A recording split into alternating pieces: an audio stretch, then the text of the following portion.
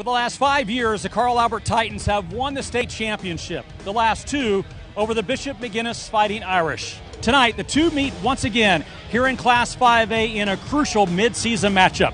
Hi, everyone, and welcome to Purple Stadium. Jack Damrow with Myron Patton. Ed Murray will join us from the sideline here in just a bit. Myron, when you talk high school football in Oklahoma, it does not get any bigger than these two schools tonight. Yeah, you got two schools that have done a lot of winning, state championships on the line. They've helped decide who's going to win 5A the last 5 years.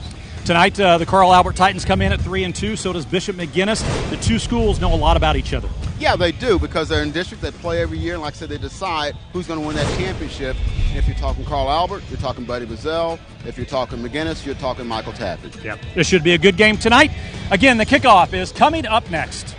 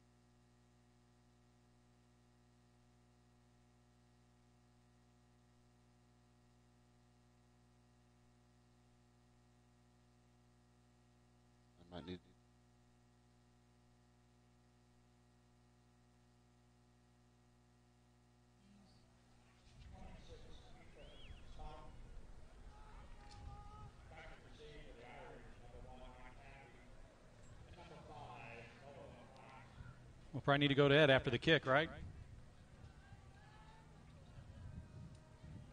Before the kickoff? Before the kickoff? They're ready to go. So why don't we go to Ed right after the kick? Right after the kick.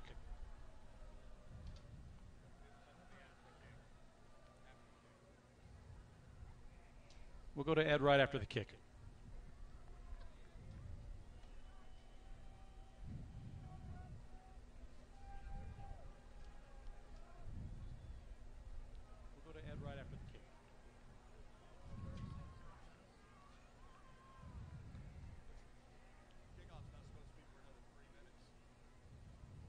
Let's go to Ed after the kick. Let's let him kick, and then we'll go to Ed.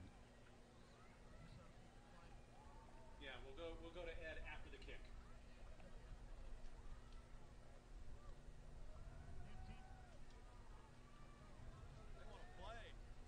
Oh, calm down. They're out there too early.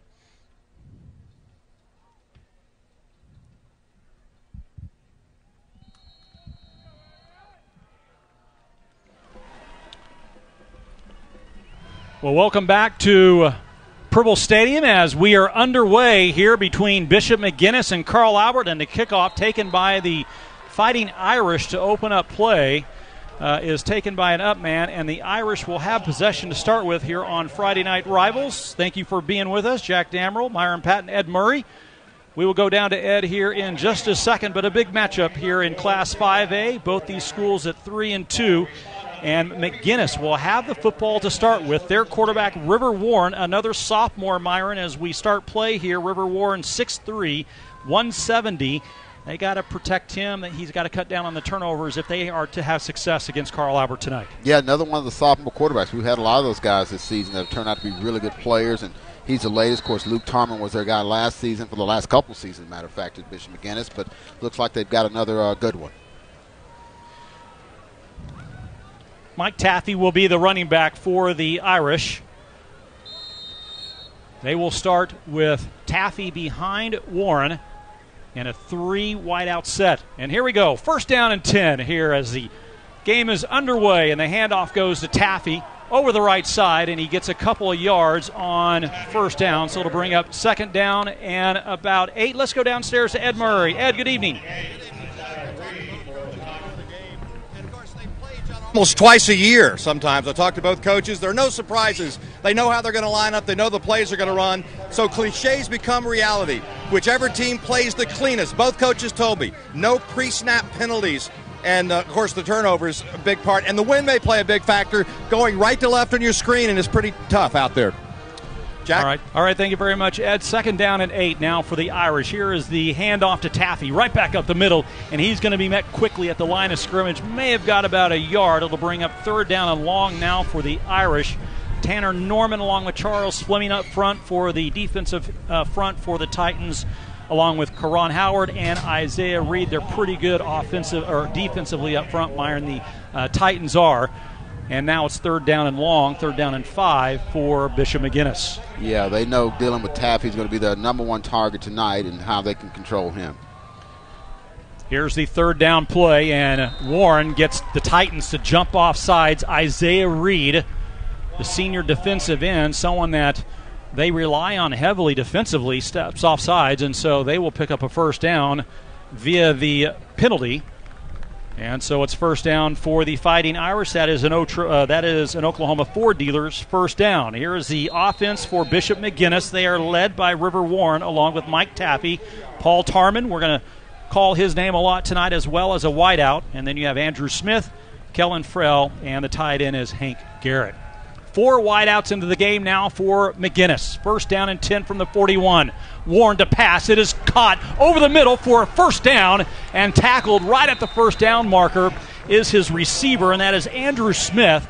And he is going to pick up a first down. It is an Oklahoma Ford dealer's first down. Yeah, it's pretty good protection. Get above the ball real fast and just found a seam there. Took a big hit here, but hung on to it as the first down. Going to talk about the history between these two programs, Myron. It doesn't get any better than this. The last 2 state championships in 5A played by these two schools. They play each year, obviously, in the regular season.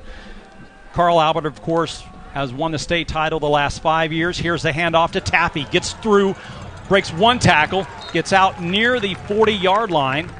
It's a good run of about 8 yards. It'll bring up second down and short now for Bishop McGuinness, who is on the move here on their opening drive.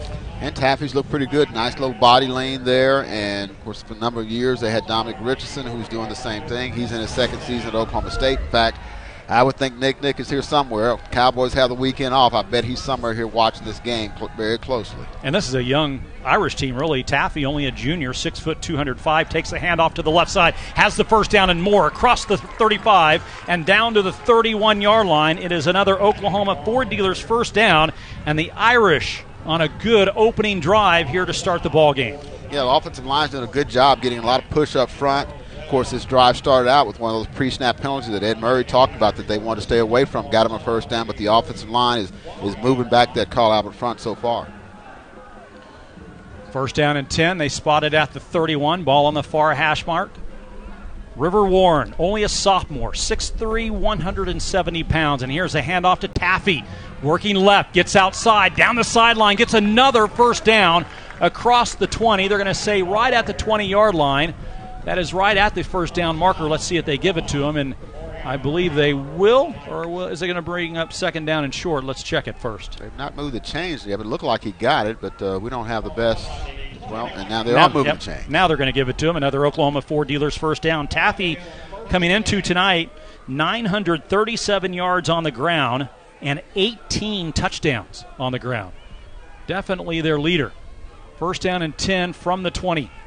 Here is the handoff, right back up the middle. He's got some room, carries a tackler or two, on his way to the 11-yard line, close to a first down, and I believe he got it again. 2 consecutive runs by Taffy, 2 consecutive first downs, and let's check it again. What a great run by Taffy this time. Yeah, he's got a nice seam there. The offensive line, again, just giving him a room. Of course, he's got good leg drive. He's about 215, so he's a pretty big kid, only a junior, and so we can see why he's got almost 1,000 yards already this season. 6 rushes, 47 yards so far on this opening drive for Mike Taffy. First down and 10 from the 11. Taffy again back up the middle, and he's going to get about 4 yards on that carry. It'll bring up second down and about 6, and Taffy's slow in getting up. This could be interesting if hopefully he is not hurt. It looks like actually he got something maybe in his eye or his helmet came off, and he's going to have to come out of the ball game. Well, I think we know what McGuinness is going to do. It's going to be a heavy dose of Michael Taffy tonight, and he's going to get a lot of action tonight. He's been very successful. If they don't score here, I'll bet he'll be back out there the next play. He's not happy about something. He does not look to be hurt, but it looked like his helmet may have come off at the very end of the play, or maybe got something in his eye. Not sure. They're looking at something, the trainers are, for Bishop McGuinness, but actually that's his head coach, Brian Pierce, talking to him. 2nd down and 7 after the gain of 3. Ball is on the 8-yard line. They can get a first down at the 1. Here is the handoff, and McGuinness is going to get called for illegal procedure. They had an end that was moving before the snap, and so this is going to be a 5-yard penalty against Bishop McGuinness. There you see our referee tonight, Doug Kropp, and his crew. Sideline warning for Carl Albert. Well, I take that back. I'm completely wrong. I saw the end. It might have been Paul Tarman who moved early, but they did not catch that, and so a sideline warning against Carl Albert. Yeah, a little bit unusual because they're inside the 10, and the Carl Albert players are back up at the 25, 30. Yeah. Interesting. 3rd down 6 for McGuinness.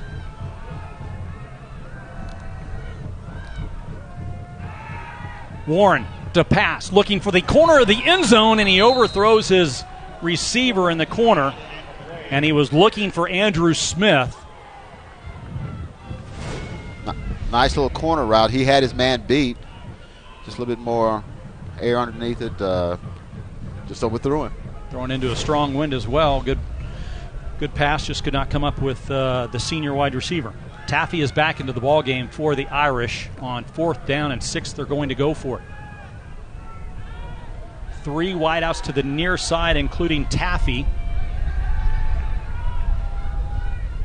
Warren out of the shotgun. Takes a snap, looking toward the end zone. Now he'll run with it. Now he'll pass it, and he's got his receiver. Touchdown. Touchdown, Bishop McGuinness. Good play on the quarterback's part. I want to see where he let that ball go, but he was going to run and then found Taffy just as he's about to really put it in high gear for the touchdown. I assume he did not cross the line of scrimmage, though. It is a Homeland Grocery touchdown. Homeland Grocery, your homegrown advantage. Let's take a look at it again, Myron. You thought he was going to run with it. There you go. And then he just kind of tossed it right there, and Taffy was waiting right on the inside the end zone. It's only right Taffy get that touchdown. He did most of the work to get him down there. 6-0. The point after, a failed point after attempt for the Irish, and Carl Albert was in the backfield before they could even get the snap down. Early on here, the big McGuinness Fighting Irish up 6-0.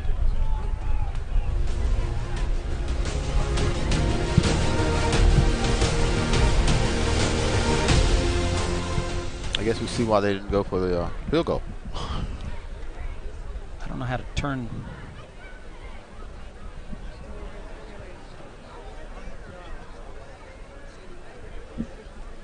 Hey, Howard, is there any way they can turn you down in my set?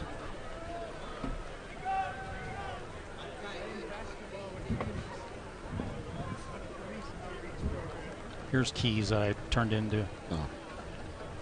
Oh. Yeah, that's good. Oh my gosh! I mean, this is.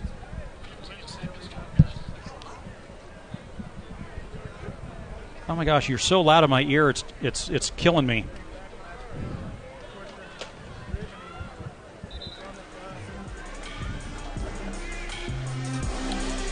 Welcome back to the OCCC Friday Night Rivals game of the week. Carl Albert against Bishop McGuinness. Let's talk about keys to the game, Myron. Obviously, when you have won 5 straight championships, you've won 16 in the history of the program, you have a pedigree that's pretty special. Yeah, you know how to play in big games. And of course, get Kentrell Bazell, Buddy Bazell, they like to call him involved. He's a big player for them. Limit mistakes. We saw them, penalties, interceptions. McGuinness has had problems with that throughout the season. Limit those. And, of course, Michael Taffy. We see why you want to get him involved. That one drive says, yes, make sure he gets plenty of touches. On that one drive, he had 53 total yards, 7 rushes, 1 reception, a touchdown. Very special kid. Here is Will Kilgallen to kick it away for the Irish.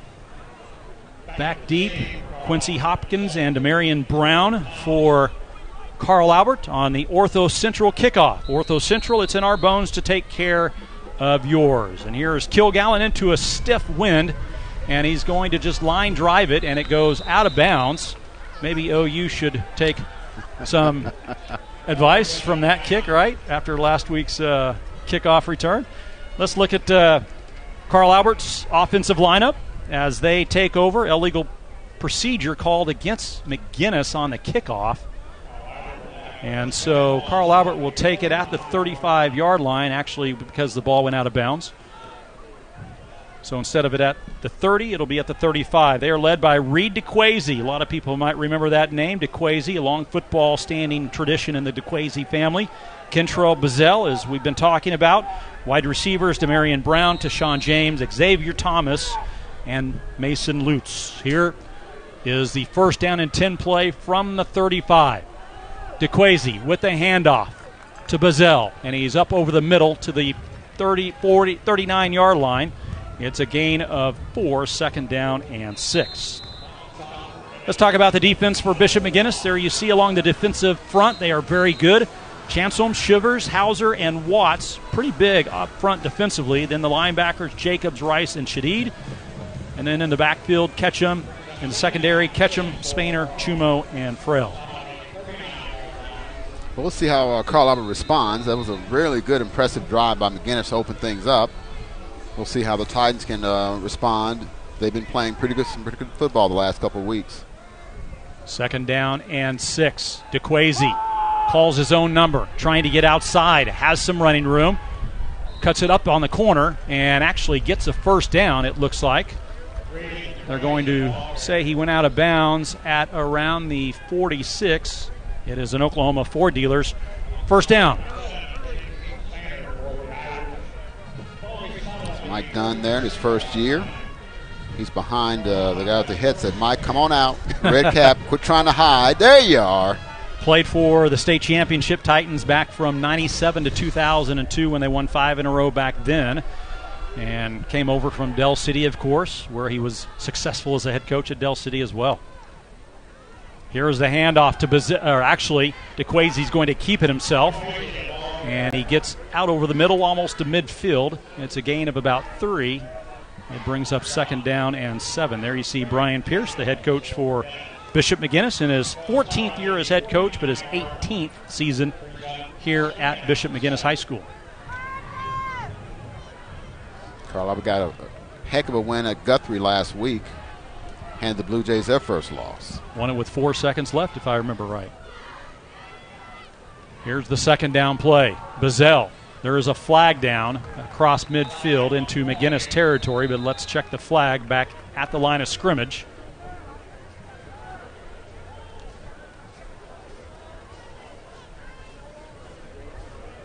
Sideline warning against Bishop McGuinness. So everybody gets one now. And generally they call that when an official is running down the sidelines, and he runs into a player or something that's too close to the line of scrimmage. That's why the earlier one against Carl Albert was kind of interesting, because the ball's inside the 10. The team seemed to be back up further up the field, but obviously somebody was in the way, and they get a warning. No penalty that first time. Third down and 5 for the Titans. Just past midfield at the McGuinness 49-yard line. Here is DeQuazy. Hands off to Bazell. Looking for some running room outside. He's got the corner. He's also got the line. Down to the 20, to the 15, to the 10. Touchdown, Carl Albert. I'd say that's a pretty good response. Buddy Bazell. Always says, I've been following Carl Albert for a lot of years doing high school football. There's always a Bazell on the team. A 49-yard touchdown run for Bazell.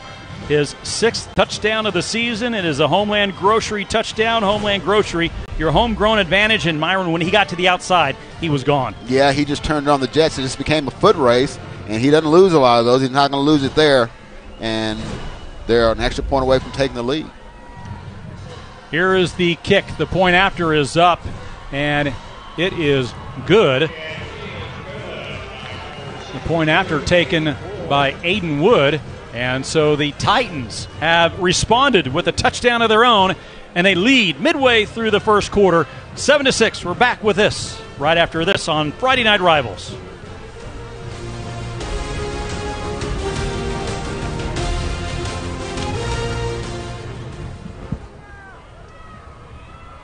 It's okay, I guess. Well, tit for tat.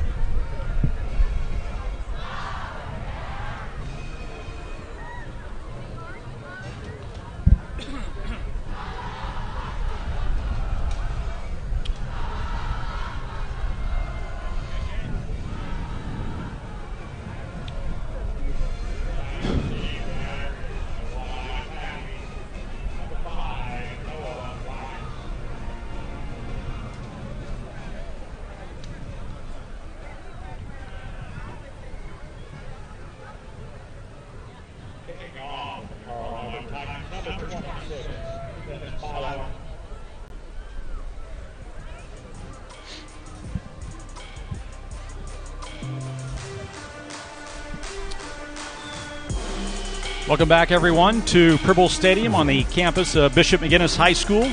The Titans with an early 7-6 lead over Bishop McGuinness, as the Titans will kick off after the Bazell touchdown, and a good kickoff with the win taken at the 1-yard line. And it's returned out to about the 14 by River Ward. Well, here in the early going, we've seen the players we talked about needing to play well. Michael Taffy for McGuinness, Buddy Bazell for Carl Albert. Which team can take the other opponent's main guy out or limit their effectiveness? Maybe a better way of putting it, because I don't know if you can just take them out, but can you slow them up a little bit? It was a host of Taffy on the last drive, on the opening drive. Started his high school career actually at Millwood as a freshman, then came over to McGuinness last season. And now as a junior for the Fighting Irish, gets the carry on first down and actually going to lose a yard. So it's 2nd down and 11. Big play up front by Charles Fleming. Well, if you're Carl Albert, did you see something that maybe you can change on that first drive? 2nd down and 11. Here is River Warren changing the play, looking over to his sideline. And now a timeout has been called, and Carl Albert wants to take a timeout. You know, you talk about two programs, as we keep it here, we talk about two programs, Myron, that have played for the state title the last 2 years. They played each other in the state title for of the last 6 years, I believe, and all have gone Carl Albert's way. You know, they've played each other since 2004, 18 times. 4-12 is the record. McGuinness, during the season, they've won some games this season. They get to the playoffs, and Carl Albert's a different story. Yeah, and that's what they've been able to do, is win it in the playoffs. And both teams have had big time in the scores: 30-21, 30-15, 35-23, 34-29. You know, over the last several years, when Carl Albert has won these state championship matchups, they've been a better team. Of course, you've had some big-time players at both places, but it's one of those things, if you're a McGuinness fan, they've been the thorn in your side. They've kept you from winning state championships. Yep. Is what they've done. Because there's no doubt McGuinness would probably have 1 or 2 or 3 state championships had they not played Carl Albert. Yes. McGuinness won their state titles back in 06 and 07. They've won back-to-back titles, too, so they know how to win a state championship as well. We're back to action, 2nd down and 11. Warren takes a snap, dropping back to pass, is in trouble, breaks a tackle. His pass is caught out near the 20-yard line, and near the first down marker goes Paul Tarman, a senior wideout, and he gets the first down. It is a Homeland Grocery first down. Nice pass and catch. Yeah, Luke Tarman, his brother was the quarterback last season. Little brother's still there. And I'm impressed with the quarterback, too, man. When he runs, he's not just running to run. He's still looking downfield, and that's the second time you've seen him. I'm running. Oh, there's a receiver. Yeah. Let him make the play. That's pretty impressive for a sophomore. 2 in the backfield now with Warren. Taffy, the deep back. And a bad snap, and Warren took his eyes off of it and looked like he was trying to hand it off before he even had the ball, and it's a loss of several yards, almost 10, let's see, might be even more than that, and just threw his hands. Yeah, just threw his hands, and, you know, it's one of those plays. Now you're in long yardage situations. I mean, I won't say you had a good drive going, but you'd moved it out from the shadow of your goalpost. Now you're a bit of a trouble here. We'll see if they can get out of it. A loss of 10, second down and 20. Just over 3 minutes to play here in the opening quarter from Bishop McGuinness High School. Glad to have you along on once again, we're getting lucky. Beautiful high school football night here in Oklahoma. Midway through the season, halfway through October. Can you believe it's this hot outside? I know. Some are trying to hang on. Here is Warren. Nice pass and a nice catch for a first down to Tarman on the left side. He gets near the 35, the 34. It's going to be just a yard shy of the first down marker. Let's take a look. Here it is. Nice. That is a heck of a pass. He put it right in the window. You had two to each side, one behind. If that's off left or right or too high, that's picked off. And so much for we're in a hole at second and long. Yeah. Third down and 1 after that 19-yard pass completion. A handoff to Taffy, running left, gets the first down and gets pushed out near the 37, 38-yard line. It is a Oklahoma Ford dealer's first down. Taffy keeps the chains moving for the Fighting Irish. Yeah, and that's one of those, if you get backed up, then you got to punt the ball. Carl Albert's going to get good field position. I don't know if they score on this drive, but at least, I won't say they flip the field, but if you do punt, Carl Albert's going to have a ways to go to get a touchdown or score or even a field goal. Made up for that bad snap. Here's the first down play. Taffy takes the handoff, has some room right back up the middle, and he falls forward to the 46-yard line. Boy, good-looking running back so far tonight. Yeah, he is. He is, like I say, he's only a junior, but good vision. Doesn't mind lowering that shoulder, picking up some tough yards. Nice tackle by Demarion Brown in the secondary for the Titans. And everybody knows he's going to get the ball. That's what makes it even more frustrating for your defender. Here is Taffy again. Runs into his own player and is going to be tackled from behind. Nice pursuit that time by the defense for Carl Albert. Karan Howard along with Brock Johnson in on the stop for the Titans. And it's third down and 3 now for the Fighting Irish. Carl Albert's defense has come along the last few weeks. They've gotten some guys back who were out early. And it's really shown. I mean, that's, like I said, they picked up their play. You could tell the win at Guthrie was huge. Here's the third down snap. Warren's pass is broken up at the line of scrimmage by Isaiah Reed. He is all over the place defensively for the Titans this season, coming in with 24 tackles and has already had several passes broken up, and he has another one right there, and now it's fourth down, and they're going to kick it away. Yeah, you couldn't get there for the sack, so you do the next best thing, knock the pass down, and they're in punting situation. But as I said, at least they've got they're not backed up inside, say, their own 10 where they're punting. Will Kilgallen averaging 34 yards a kick, back to punt it away. Gets a good kick into a strong wind, and it will bounce at the 30-yard line and takes a little Irish bounce, and it will be down to around the 27. So the Titans take over with their second possession of the game with just under a minute to play in the opening quarter. Game moving along fairly quickly, but that's what happens when you have two running games going after each other. Yes, they eat up the clock keeps running. McGuinness has had some passing a little bit, but it's mainly been Michael Taffy versus Kentrell Bazell here in the first quarter, with a little Reed DeQuazy mixed in. First down 10 for the Titans from the 27. Here is Reed DeQuazy looking to pass, throwing right, and he gets it complete down the sideline. Goes his receiver, Trey Washington, into the end zone. Touchdown, Carl Albert. It's a heck of a catch. I had to pause and hesitate because I thought it might have had a chance to get picked off. Well, the corner did step in front, but couldn't quite get high enough to at least knock it down. There you see right there over his head. And there's nothing but green grass and a foot race in front of him. And just like Bazell earlier, he doesn't lose those. And Trey Washington, a freshman wideout, with his second touchdown receiving of the season. And here is the point after by Aiden Wood to make it 14-6, and it is up, and it is good. And so the Titans had a huge touchdown and now lead it 14-6 with 30 seconds to play in the opening quarter. It's a good-looking freshman there. Wow, tell you what. Make a play like that. We saw C.J. Simon and Moore last week, who's a freshman. Well, I guess we got to put another on the list again. Here it is, yeah. Just over his head, and then but the hands to pull that down, strong hands you got to have there, and then it's just a foot race. And try, you're not going to catch him. Well, it also helps he's also 6'3" as a freshman.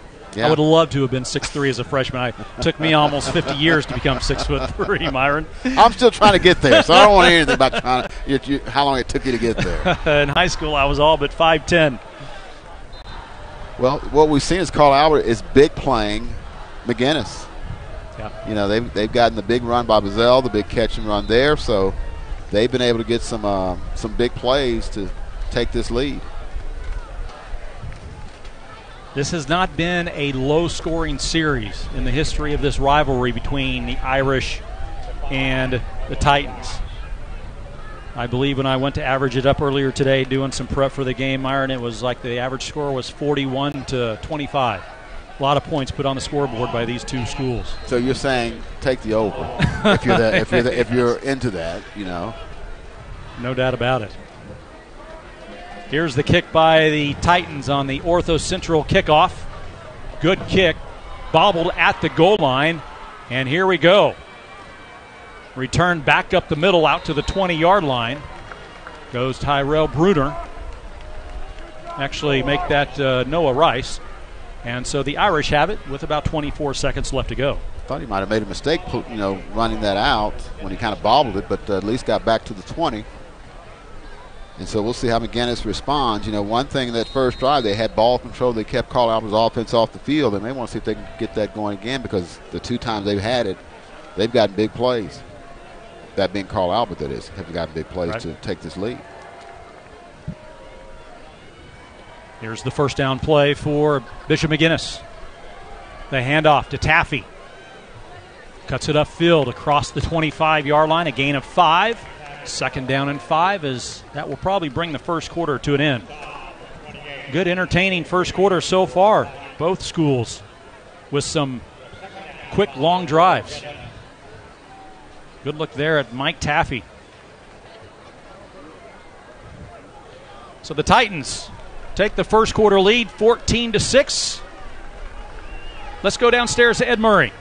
Well, guys, each week the Oklahoma City Community College presents a charitable donation of $500 to our host team, and accepting on behalf of Bishop McGuinness Catholic High School, Principal and President David Moore. Awesome. Thank you very much. We appreciate that. We love hosting tonight. What a great atmosphere. Great to be out playing football on Friday night. So especially with the 5A state champion cheerleaders right here.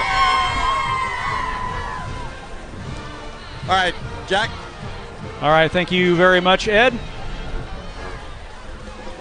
All right, let's take a break. Into first quarter here on Friday Night Rivals. The Titans up 14-6. Second quarter right after this.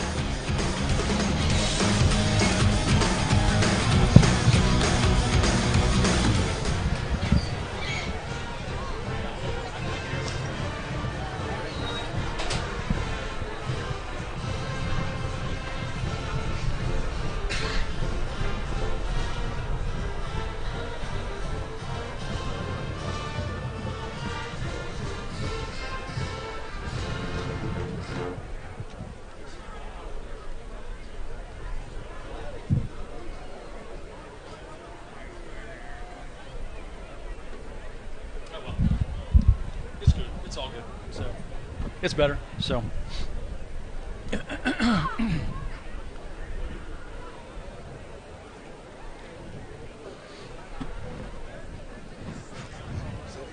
Some good highlights. Yeah.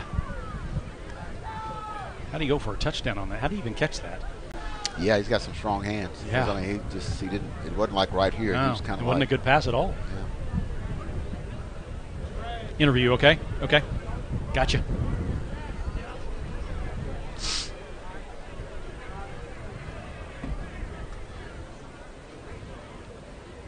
That was the OCCC interview before the game, correct? Okay. All right, got you, Howard. I do not like these black numbers. It's hard for me to see them. Oh, the jerseys. Yeah.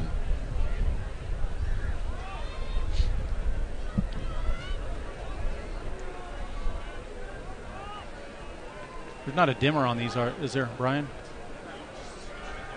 Okay. Yeah. There's not a dimmer, though. Okay.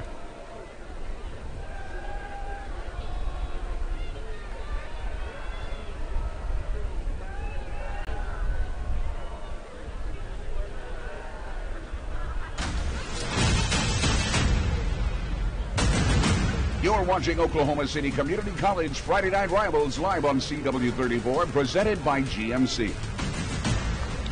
Welcome back for the start of the second quarter. Ed Murray had a chance to speak with OCCC representatives before the game. Ed? The admission outreach advisor, Xavier Jackson, and Xavier, OCCC stepped in to be our main sponsor for Friday Night Rivals, really not knowing what to expect. What's the experience been like from an OCCC perspective? Standing by. Well, it's been wonderful getting to see the students and having such a great time.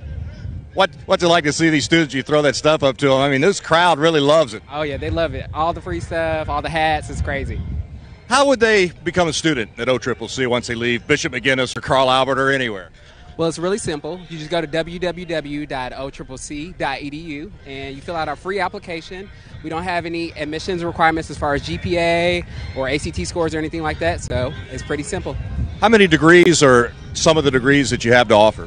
So some of our marquee degrees are nursing. We also have digital cinema production as well as automotive technology. What's the cost to go to OCCC? It's actually really affordable. It's less than $5,000 a year. All right, look right into the camera and tell a student why they should make OCCC their college home. Well, if you care about your community, if you want to get a really valuable, affordable education, definitely check out OCCC. All right, hire the man. He's great. Back up to the booth. All right, on 3rd down and 10, here is River Warren stepping up to pass. His pass is caught by Tarman down the sideline. May have got close to the first down marker. Let's see where they gave it to him, Myron, but it's going to be awfully close to a first down, and I believe he got it. Yeah, it looks like they're marking where he got it. It is. They're going to give him a first down. It is an Air National Guard first down. Air National Guard, the Air National Guard part-time blue, full-time U. First down from the 31 for the Fighting Irish after about an 11-yard pickup. River Warren with a lot of confidence and a lot of poise back there, not rushing when he gets pushed out of the pocket. Here he goes again, steps up, throws it long down the field, has his receiver Tarman again, this time too long. He was in stride, though, with Demarion Brown on the coverage, and it's 2nd down and 10. And they've got a lot of confidence in him, River Warren, to allow him to throw it down the field. Of course, Tarman seems one of his favorite targets right there. Maybe had a step on it, but just overthrew it. You'd rather be overthrown than underthrown. But picking up that last first down, they were in a long yardage situation. And if you're Carl Albert, you thought you had a chance to get that ball back with some momentum. 2nd down and 10. Taffy, the deep back, takes the handoff. Gets back up the middle across the 35 to the 36 on a run of about 5 yards. It is now 3rd down and 5 for Bishop McGuinness. Big matchup in Class 5A midway through the high school season. We have, 3 more weeks of our broadcast, right, Myron, after tonight? Yeah, and, of course, it's the 3rd week of district play. These two teams tied atop at 2-0. Somebody's going to at least take control at least up to this point halfway through district play.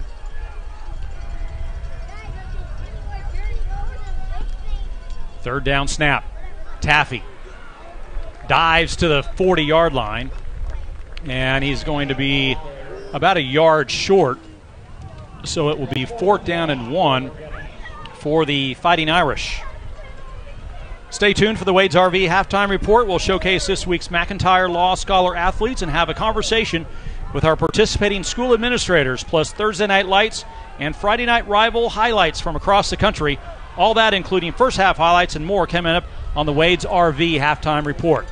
4th down and 1 for the Irish. Warren changing the play, moves Taffy to his right. Here is the handoff to Taffy. and I am not sure he got it. I believe he the did. Titans, along that defensive front led by Brock Johnson, the sophomore defensive end, may have stopped him. Well, it's going to be close. I'm looking at they're marking it. This may be a measurement at the very least. So they say he got it. And they're going to give it to him. Wow. Initially, it did not look like he got it. It is a first down, an Air National Guard first down for Bishop McGuinness. Well, if you didn't get that, you're really in some trouble there, the way they've been able to score. But it also shows the confidence they have in their line and Taffy to pick up that first down in your own territory. Frell to the right of Warren. Taffy, the deep back, fakes the play action. His pass is caught across the 40 for a first down, and out around the 35 is his receiver. The pass is caught by Noah Rice, and there is a flag back at the line of scrimmage. Let's check to see what it is after you see the play again to Noah Rice. He just finds a window right there and puts it right where it has to be. Looks like it's going to come back. It's going to be holding against Bishop McGuinness. So negate the play. So it's first down and 20 now for the Fighting Irish back around the 31-yard line. They overcame this earlier in the first quarter for first and 20 and end up scoring a touchdown on the drive. We'll see if they can do it again. And in their two losses, both teams have lost to Del City, but in McGuinness's losses against Coweta and Del City, Brian Pierce talked about it. They had too many mistakes, too many interceptions by the quarterback, too many penalties that led to drives stalling out. And here we see the holding that pushed it back after the first down pass play. Here's Warren being chased out of the pocket, looking to pass. Now he'll tuck it under and is going to be dropped back around the line of scrimmage at the 31-yard line. Had nowhere to run. Good pursuit that time by Bazell, who goes both ways, and you see why he's a D1 college prospect. Well, and just to get back to the line of scrimmage instead of taking the big loss is pretty good because it looked like he was going to be sacked, and you're right, Bazell was right there breathing down his neck. Carl Albert's got him where you want them, is where it's second and long, and they've got to see if they can come up with a big play to get out of this hole.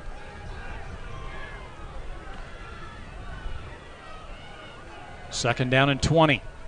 3 wideouts now for the Irish. Here's the handoff to Taffy. Running left. Breaks one tackle, breaks another, jumps outside around to the 40-yard line. Good run that time. Gets about 9 yards back before he's tackled in the secondary. He's got a little jump cut here where he gets right here, and then he says, well, let me go sideways, get some more yards. Easton Harless on the tackle for the Titans. It is now third down and 11, passing situation for the Irish. 3 to the wide side, including Taffy. 2 to the near side. 5 wideouts into the game for Bishop McGuinness. And a whistle, and Carl Albert wants another timeout. So they did not like what they saw with the 5 wideout set for the Irish, and Mike Dunn called a timeout. Yeah, he wants to get them off the field here. He thinks his offense can do something here. And so third and about 11. Try to draw it up and see if they can get McGuinness off the field. Stay tuned in the fourth quarter as we will select the OCCC play of the game. OCCC, college is great, crushing debt is not. Now, which one of these hats did you wear in high school? It would be the baseball hat. Oh, yes. Okay, not the cowboy hat. But not backwards. I wore backwards? mine. I wore mine forwards. Oh, come on. My parents would not let me wear it backwards. They didn't let you? No. Okay. I had strict parents. Well, his parents apparently may not know he's got it on backwards. See, he's on TV. They know now, but yeah. They probably didn't know. No, my mom and dad would be laughing. I wore my hat however I wanted. I was a baseball player for a little while, and then turned to the other football. English football. The round football? Yeah. That'd be soccer. On a field something like this, a little bit wider, bigger. Yeah. In fact, this field was used by the Energy back in 2013 when they opened up, remember, Purble Stadium, home of the Energy for several years. Yeah. Had the pleasure to broadcast them over the first 4 years. This was a great venue for them. Great high school venue, by the way. Beautiful stadium. Here is the third down play. Strong pass that time by Warren. Caught for the first down over the middle. Breaks the tackle to the 40, to the 35, down to the 30, to the 20, and tackled from behind goes Tarman.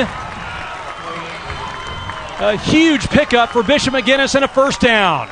Well, McGuinness said we got some big playability also, and that was a really good catch by Tarman. He's going to have to – this ball's humming. A lot of juice on it, all hands, and then says, I'll make a guy miss there, and then I'll make it a foot race, and though he doesn't get all the way, it's a big first down, big play for the Irish. And he was brought down from behind by Xavier Thomas, the senior cornerback who saved a touchdown for Carl Albert. 43-yard pass completion to Tarman. First down and 10 from the 17. The handoff to Taffy. Back up the middle. He's got some room. Touchdown, Bishop McGuinness. A Homeland Grocery touchdown for the Fighting Irish. Homeland Grocery, your homegrown advantage. 14-12, just like that. A great response by the Fighting Irish. The response you want, and of course Taffy finishes off the drive straight up the middle, but obviously the big third down conversion, the big play by Tarman set that up, and what it does, it serves notice that we came to play, Carl Albert's come to play. This is going to be a game decided late. Here is Kilgallen, another botched point after, and that'll just drive a coach crazy as they can't even get the snap off. And so it remains 14-12 midway through the second quarter. Let's watch the bobble again, second one tonight, and they had no chance. Low snap, and the holder just did not have a chance. Let's take a break on Friday Night Rivals. McGuinness with the touchdown. 14-12 our score.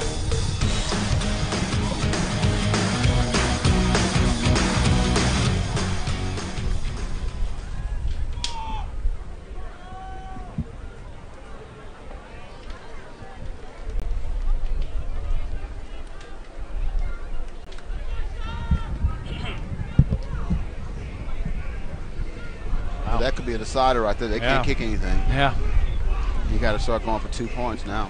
Taffy 17 for 97 yards, 2 touchdowns. Wow. Nice game. Okay.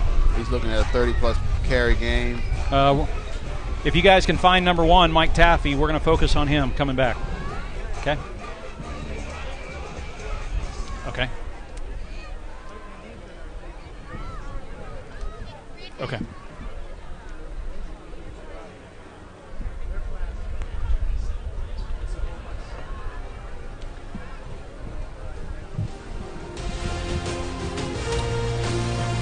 Welcome back, everyone, on the OCCC Friday Night Rivals Game of the Week. Jack Damrell, Myron Patton, Ed Murray from Pribble Stadium on the campus of Bishop McGuinness High School. 14-12 in what we knew would be a good game between these two historic programs.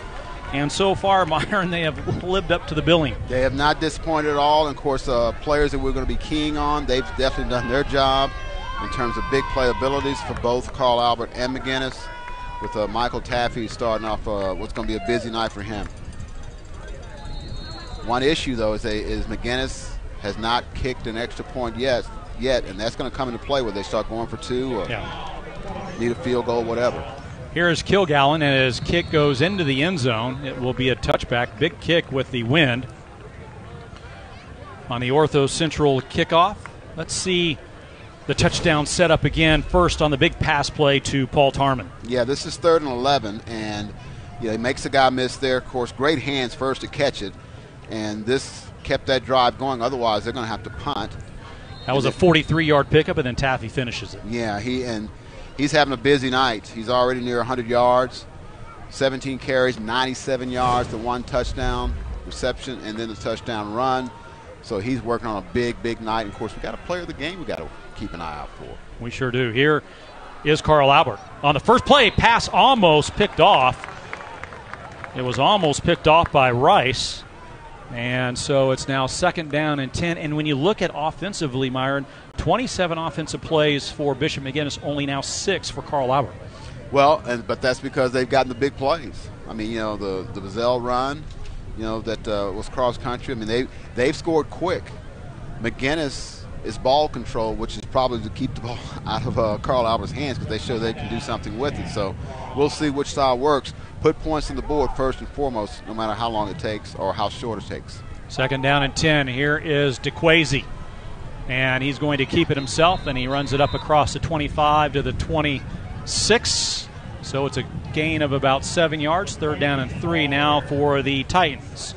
At the conclusion of tonight's game, we will select our GMC player of the game. And as Myron said, we have a couple who are putting their name in the hopper for that. Both sides, vying for that. And, Reed DeQuazy, the quarterback, he's kind of a patient runner. And he showed earlier that he's got some speed to him, but he's kind of patient, looking for the hole, looking for the opening, and he gets you 5-6 yards. So he's a nice looking quarterback as well. Last week against Guthrie, in the win against Guthrie, 220 yards, or actually against Guyman, a couple weekends ago, 220 yards. Here is Bazell up over the middle, and he is not going to gain anything. It's now 4th down, and the Titans will kick it away, and the Irish can take advantage of a good defensive stop. Yeah, they had him in the Wildcat formation trying to get that 1st down, but there was nowhere to run. They did a good job stacking that up, and so now they got a punt, something they don't do a lot of, and we'll see what Bishop McGuinness can do. You saw big number 88 for the Irish, Brady Hauser, in on the stop to bring the 4th down play, and here is Trey Washington to punt for Carl Albert.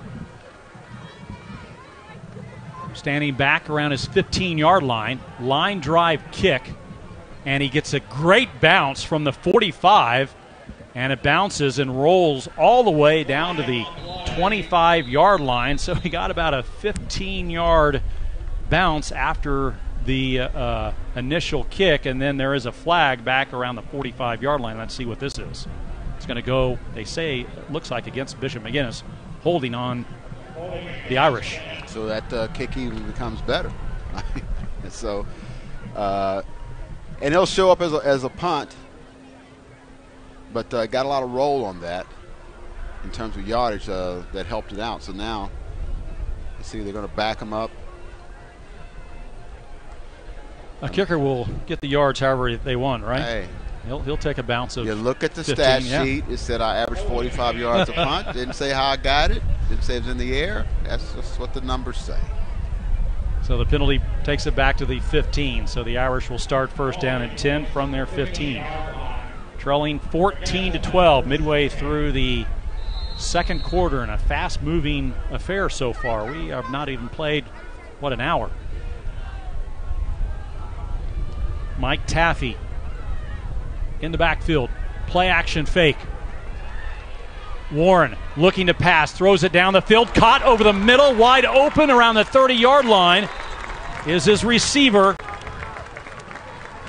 And that is Andrew Smith, the senior wideout, getting the 1st down catch for the Irish, who have seemed to have found something here in the 2nd quarter. Again, he does a great job looking up the field when he's running. He's not just running for his life. He's looking for a receiver, and he seems to find one. He has at least 3 times tonight doing that. An Air National Guard 1st down for Bishop McGuinness from the 34-yard line. Warren hands off to Taffy. Running left, has some room, gets a block across the 45, and out to the 47, ran right past Paul Tarman. There is a flag, though, back around the 37-yard line, and this is going to be coming back. A hold probably against Bishop McGuinness. Yeah, it looks like it. Still a nice run by Taffy, but he won't get the yardage there. Everybody's walking backwards. Somebody had a handful of shirt, jersey, or whatever.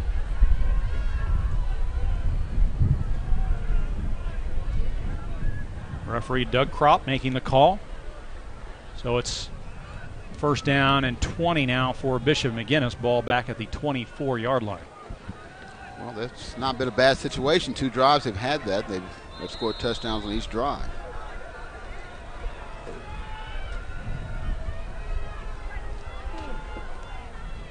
Here is River Warren looking to pass again. Caught by Tarman, and no, he drops the football. That's the easiest pass he's had all night. Ed Murray got a good look at him. Ed was right in front of him, and Ed, good-looking play right there. It was Paul Tarman, by the way. is just back with the team. 2 weeks ago, he recovered from COVID and lost 22 pounds. Looks like he's back to pretty good strength as he's overcoming that and really getting himself back into football shape. Wow, great news there. 22 pounds, gosh. That's a lot. Yeah, no doubt about it. Here's the handoff to Taffy, right back up the middle. He gets nothing. It'll bring up 3rd down and long now for the Fighting Irish.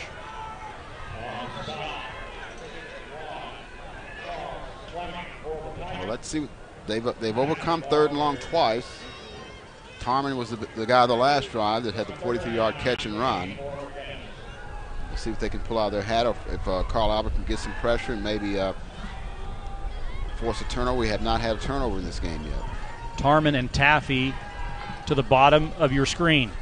Warren looking right, looking long, and he throws it into coverage, and it's incomplete. It brings up 4th down.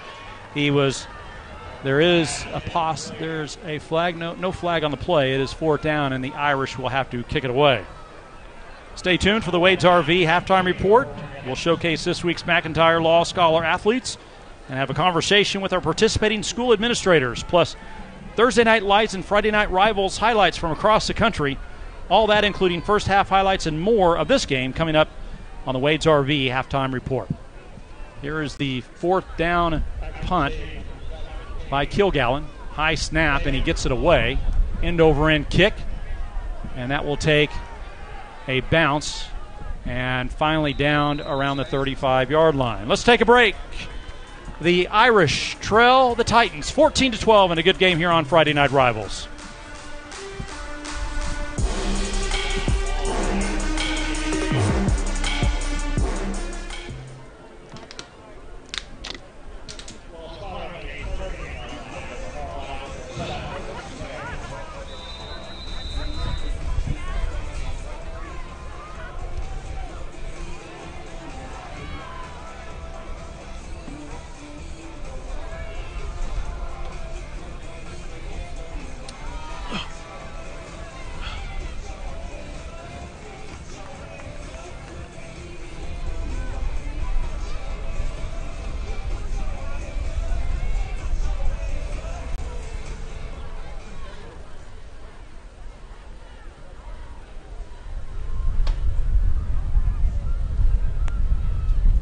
Yeah, if they can't kick extra points, Yeah, they're in trouble. that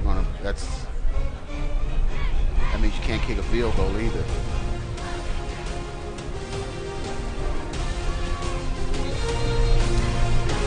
Welcome back to the OCCC Friday Night Rivals game of the week from Bishop McGuinness High School, 14-12. The Titans out in front so far in the first matchup of this season. I say first matchup because how many seasons in a row, Myron, have they played at least 2 games? The maximum, of course, in the state championship. Last couple of years. Well, they know each other very well. You know, there's not a lot of secrets between the two. It's just, can you stop what the other does? Carl Albert looking for their 17th state title in program history as the handoff goes to Xavier Robinson in for Bazell. The sophomore running back gets nothing, and a 2nd down and 10. With a state championship this year, obviously would be 6 in a row, but they would also tie Jinx for the longest or the most state championships by a single program. Yeah.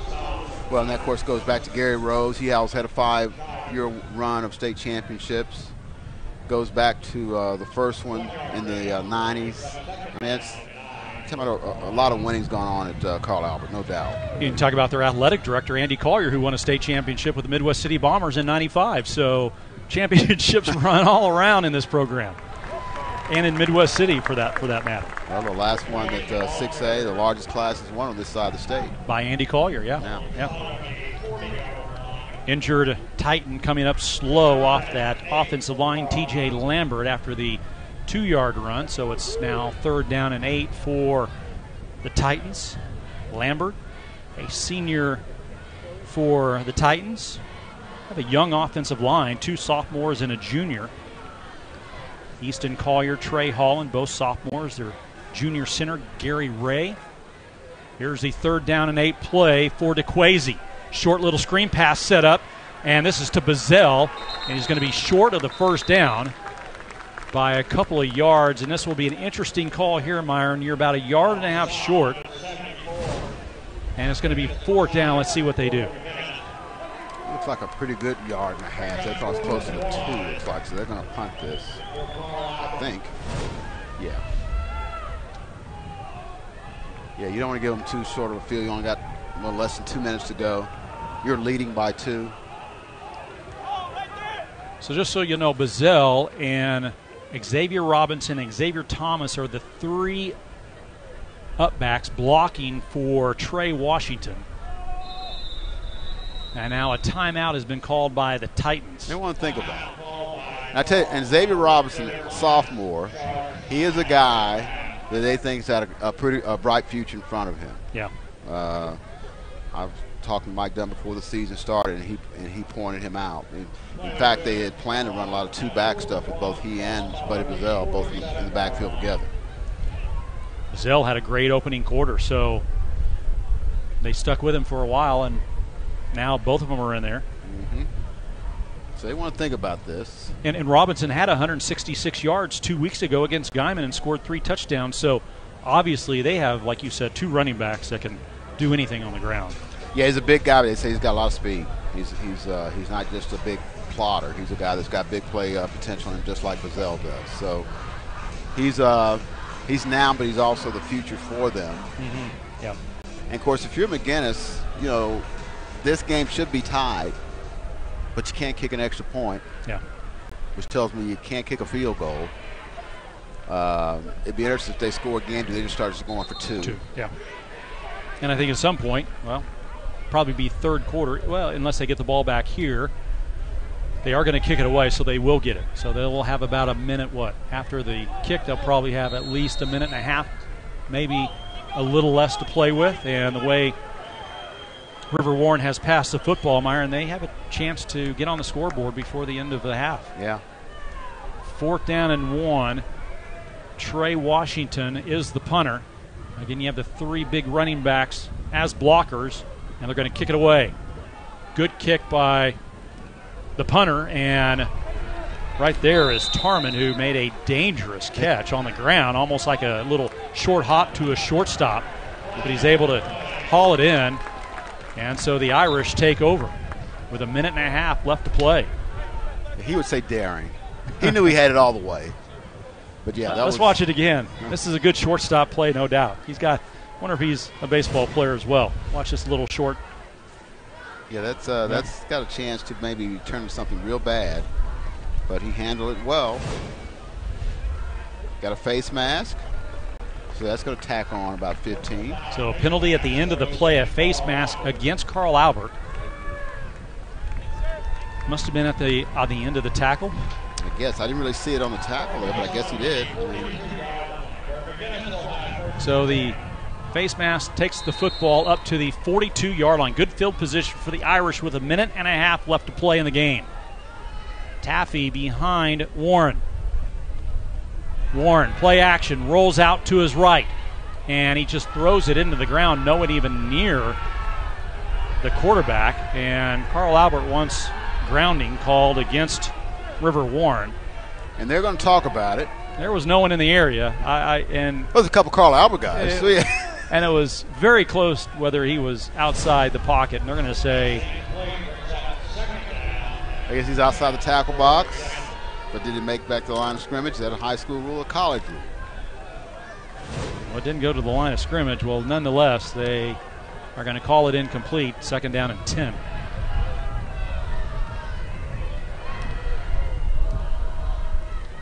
Here's the handoff to Taffy. He's got some room right back up the middle, gets 8 yards.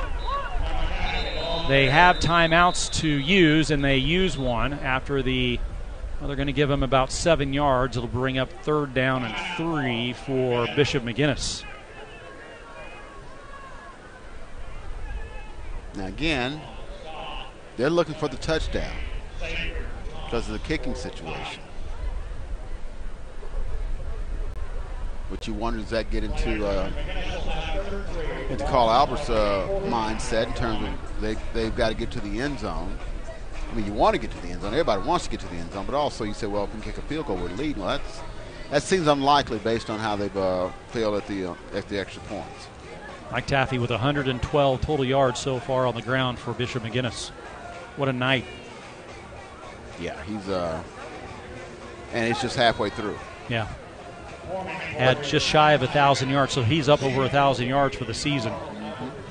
So he's up almost, what is that, 1,049 yards now for Mike Taffy this season. And this is week 6, so.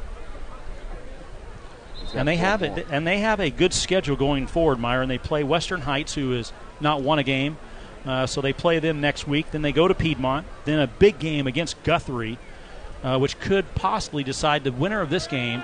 That could decide who finishes 1, 2, or 3 in this district. Yeah, and that'll be a tough game. Guthrie's really good. They lost last week, but it's Guthrie's back to being Guthrie, what they were, say, 4 or 5 years ago. And Guthrie gets the Irish at home again. So they got Carl Albert at home, and they'll get McGuinness at home, which always helps.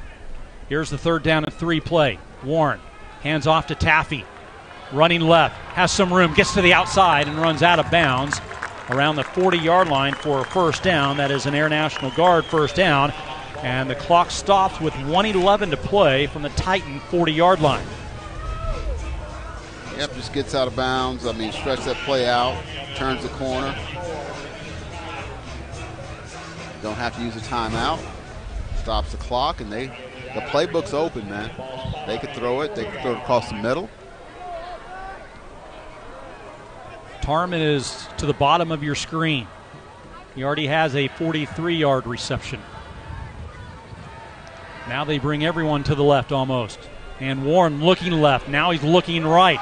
No one's open. Now he throws it down the field, and he's got his receiver in and out of the hands of Andrew Smith. He had him wide open on the far sideline. A good pass. He put it on the outside of his shoulder, and he could not connect. It's now 2nd down. Yeah, it looked like he should have had that. Let's look on the replay again. He's looking for a receiver. He's not just running a run, and it's right there, and it's on his hands. He should have caught it, yeah. Just bring it in. Yep. 3rd down and 10, 1:03 left to play.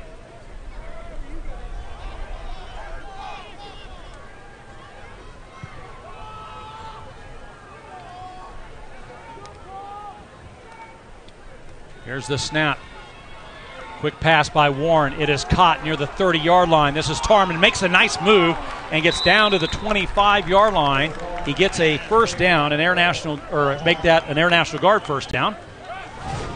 And he moves the chain. The clock stops with 54 seconds to play, and Brian Pierce will take a timeout for the Fighting Irish. Yeah, I thought he might go out of bounds there, so he's got a few more yards, but now they're forced to use, is that their last timeout?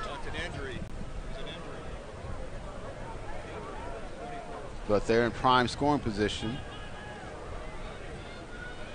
Again, you still got 54 seconds on the clock, so you got plenty of time to play. Again, the playbook's open, man.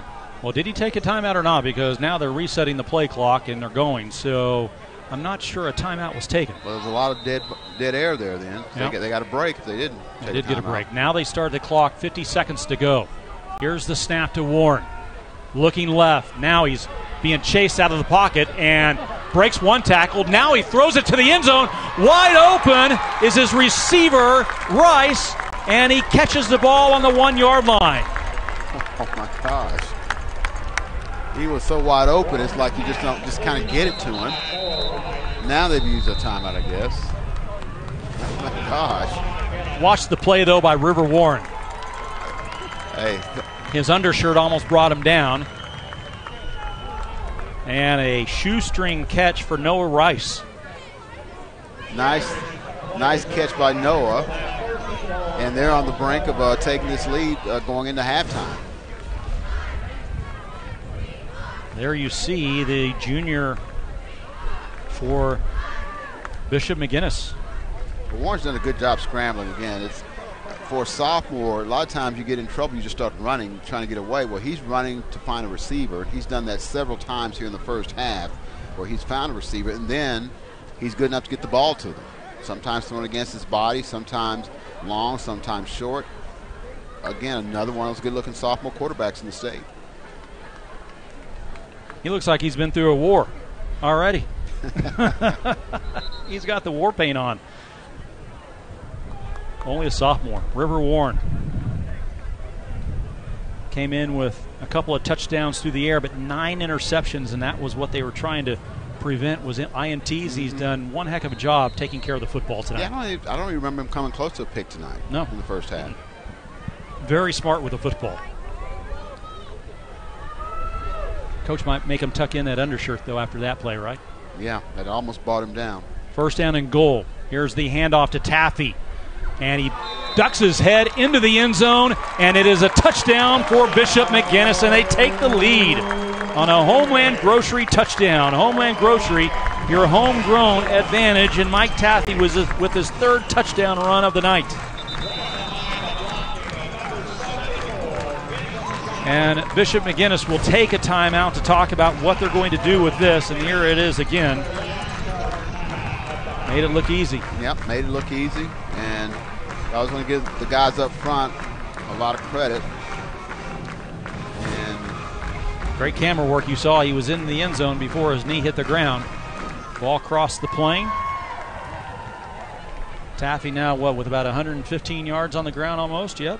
So 3 touchdowns, and his name's rising to the top of your player of the game status. Well, it's a crowded field right now. It is, Carl Albert's got a couple guys that have done some things. Although I tell you that the last couple possessions, they've slowed up the offense for Carl Albert. I don't think they figured some things out.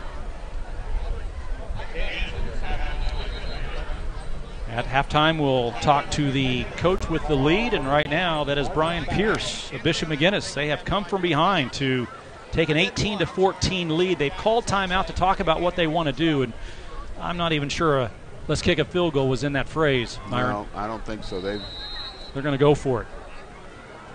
Taffy is the deep back behind River Warren.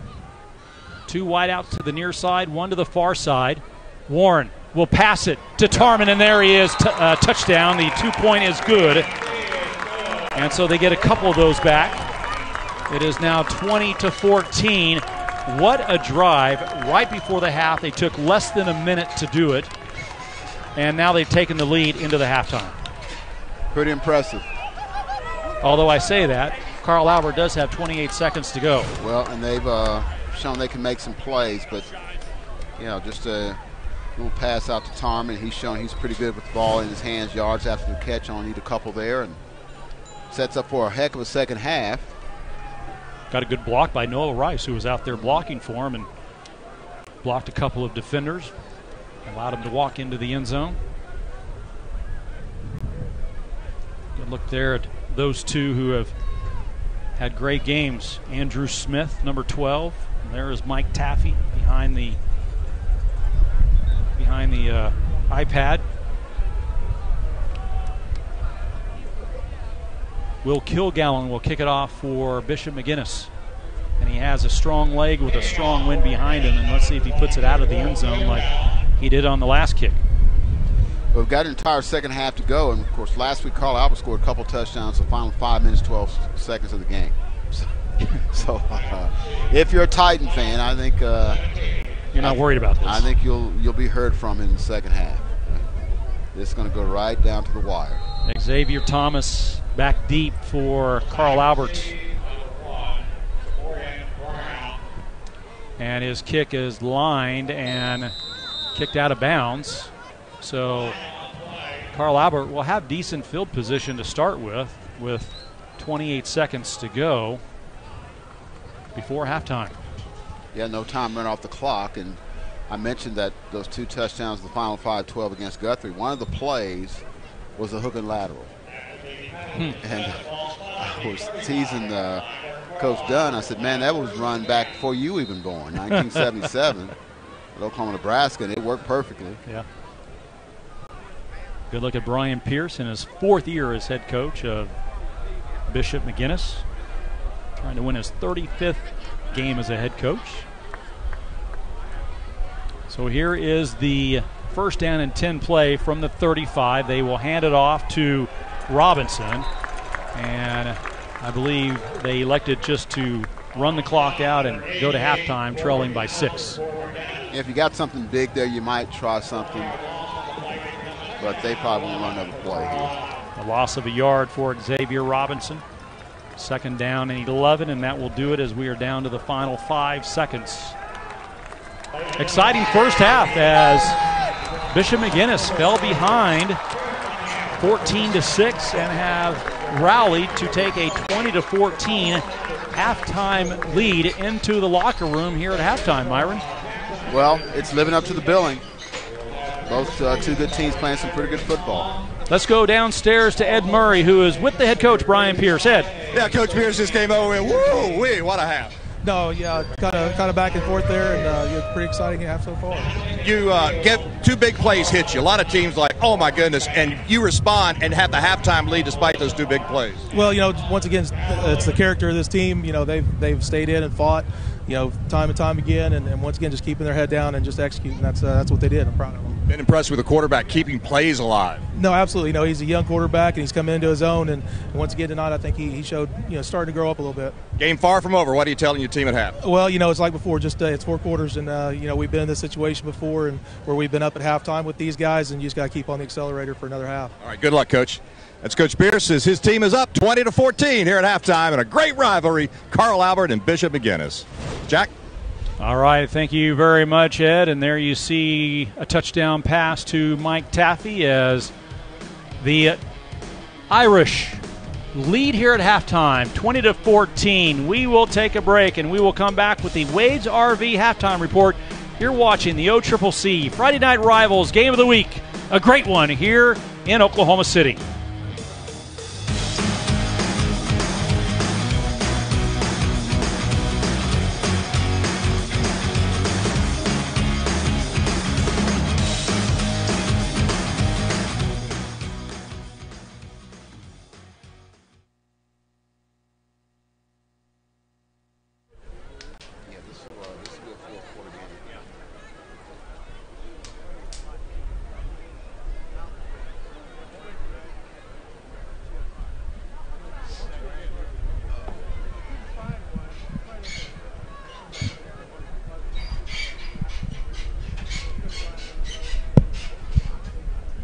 All right, what are we doing?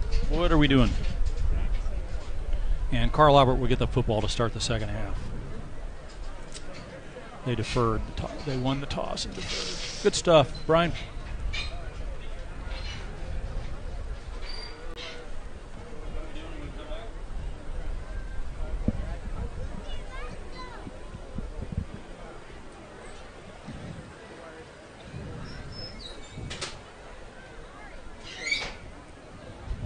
And then I will toss down to Ed for the interviews, correct? Okay.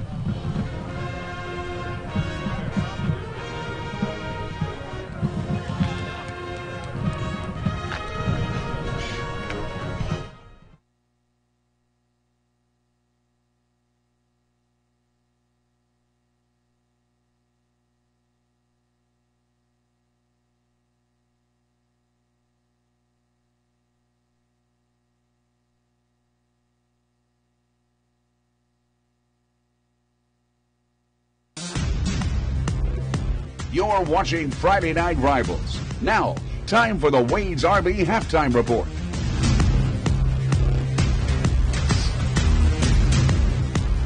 Welcome back, everyone, to the OCCC Friday Night Rivals Game of the Week on the Wade's RV Halftime Report. Let's take a look at our scholar athletes for this week.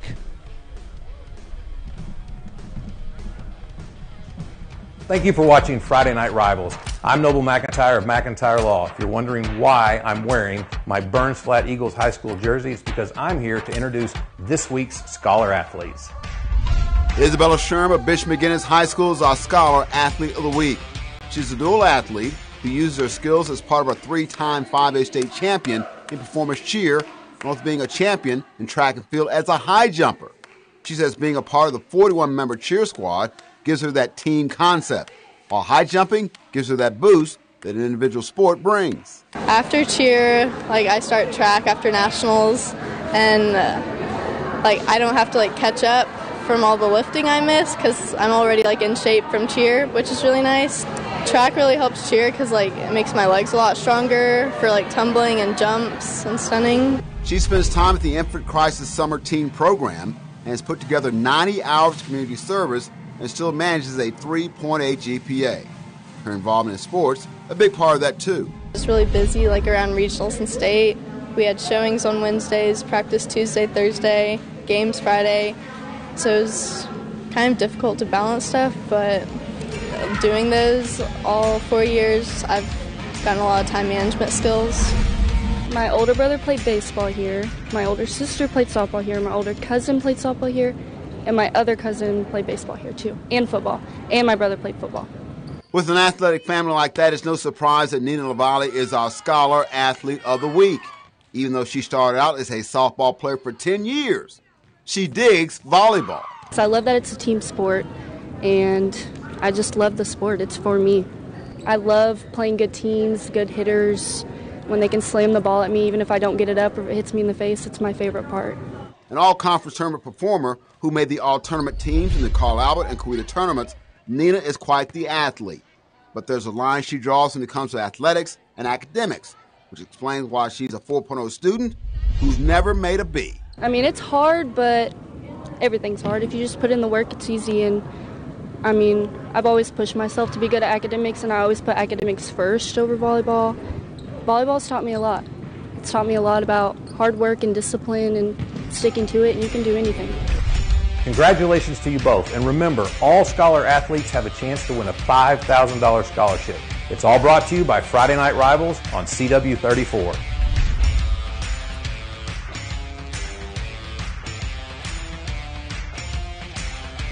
Great pieces there by on our Scholar athletes by Myron.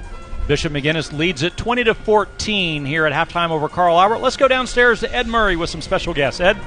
Well, I'm with Andy Collier, the district athletic director for Carl Albert and really the Mid-Dell system. And Andy, as you mentioned, Jack, you called his game, and we actually interviewed him right after the game. The last quarterback, 6A state champion on the west side at Midwest City. But right now, as athletic director, Nina Lavalle, we just saw her as our Scholar Athlete of the Week. What about her? She's awesome. Comes from a great family. It's perfect.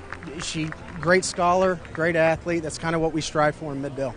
Now, speaking of scholars, right behind us, these are the Class 5A state champion scholar cheer squad of Carl Albert City. Isn't that great?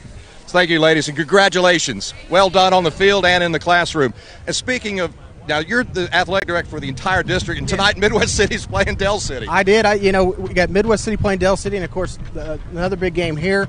I am in charge of all three sites. I called this game tonight. I got this double duty because I got a kid playing for Carl Albert, so I lucked out and got to come to this game. All right, give us his number and his name. Number 50, Easton Collier. He's a sophomore, and he's doing good. Pretty proud of him. All right, we're very proud of what you've accomplished in the Mid-Dell school system, and maybe one of those Dell City, Midwest City can bring it back to 6A. It'd be nice. I think we're going to see these two teams again. I do too. This is a great first half, but like you said, we've seen each other in the state championship many years, so I expect this to go down the wire. All right, thank you, Andy. It's good to see you again. Been a lot of years. Jack, back to you. All right, thank you very much, Ed. Andy Collier's Midwest City Bombers taking it on the chin tonight to the Dell City Eagles at halftime. We're at halftime here. McGuinness over Carl Albert 20-14. We're back with more of the Wade's RV halftime report right after this.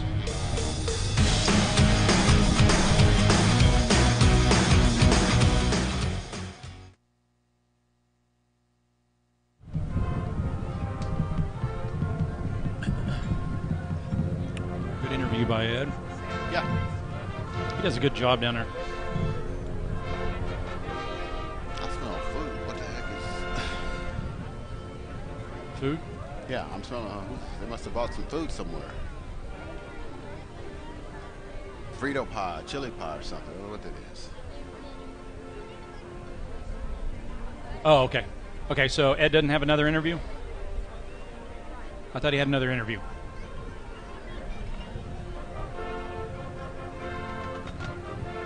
Ed, do you have another interview? Yes, okay. Okay, that's okay. That's okay. And then we take a break and then come back and do the replays again. Yeah, okay.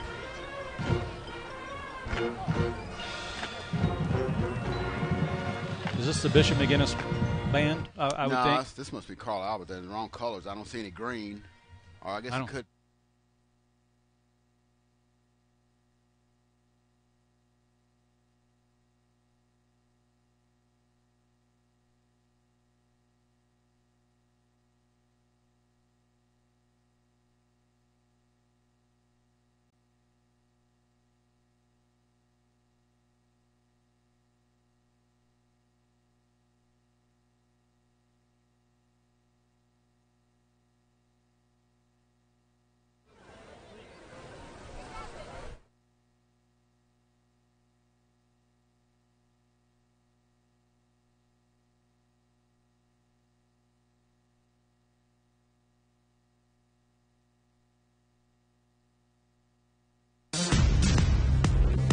You're watching Friday Night Rivals. Now, time for the Wade's RV Halftime Report.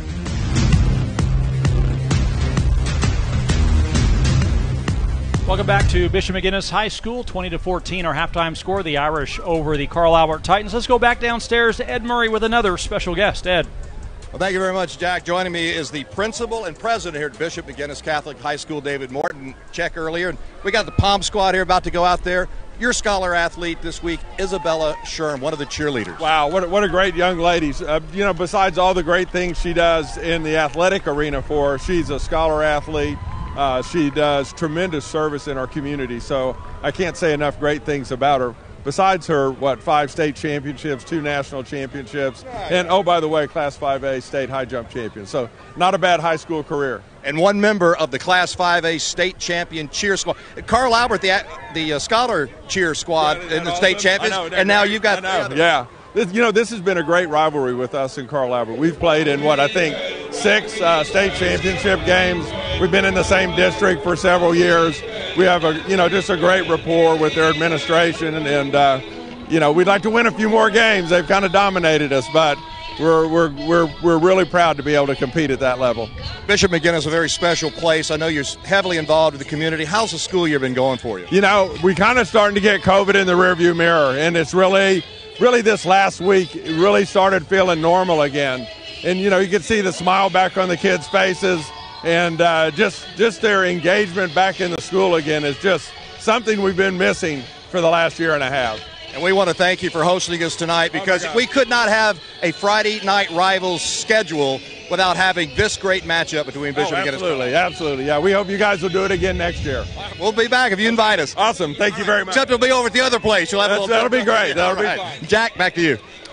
All right, thank you very much, Ed. Halftime here at Bishop McGuinness, 20-14 our score. We're back with more of the Wade's RV Halftime Report right after this.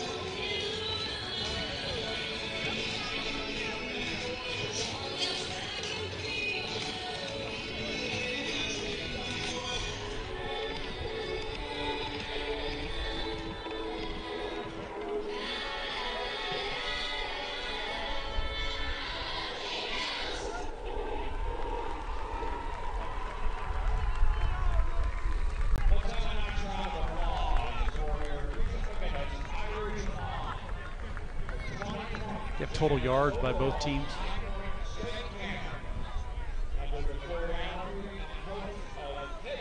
Does Bishop McGuinness not have a band? I'm sure they do, but I don't know why we wouldn't hear them. But I don't, they're not down there playing. What was that? I don't know. You hear that buzz? Yeah, all of a sudden I have a buzz in my ear. Okay. We both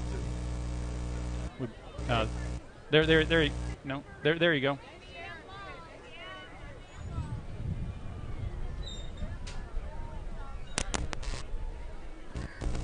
Is the color mic?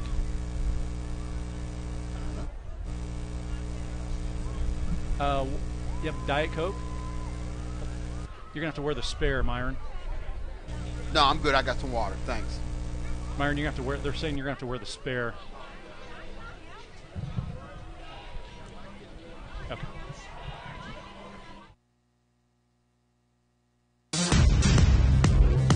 You're watching Friday Night Rivals. Now, time for the Wade's RV Halftime Report.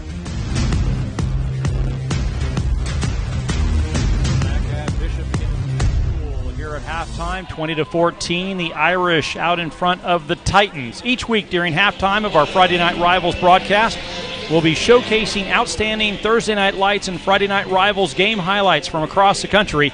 Here are some of the best from last week's games. 2nd and 5 after the 5-yard pass play. Another fake, it's Destin Wade, but he pitches to Keaton. The twin telepathy goes through, and Keaton Wade scores. It's a touchdown, an extra point away from losing this game, so Arsenal gets the kick out of it. Pretty good one. It's off a foot, and how many times? Watch out. He's it's gone. Ignore. It's a touchdown. Look his direction, and now Whitfield extending the play, throws, and that is intercepted, and what a grab. Unbelievable extension on that play. Not a great sign, but they're going to try to turn around. Williams with the inside pitch this time. That's actually a pass, and he did not go down. He had a hand on the ground. This may be a problem.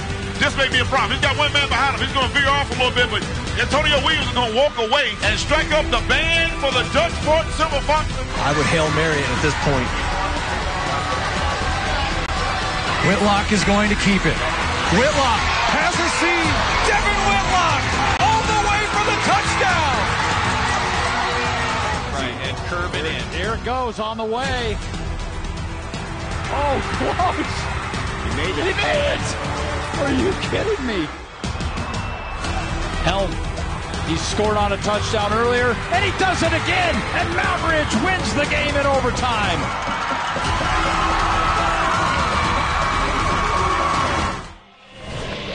Some exciting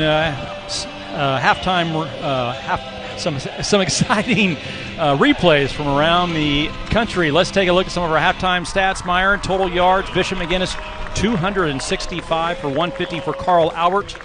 Passing 157 for Bishop McGuinness, 108 on the ground, 14 first downs for the Irish to 4 for Carl Albert, and we only have a 6-point ball game. Yeah, McGuinness has possessed the ball.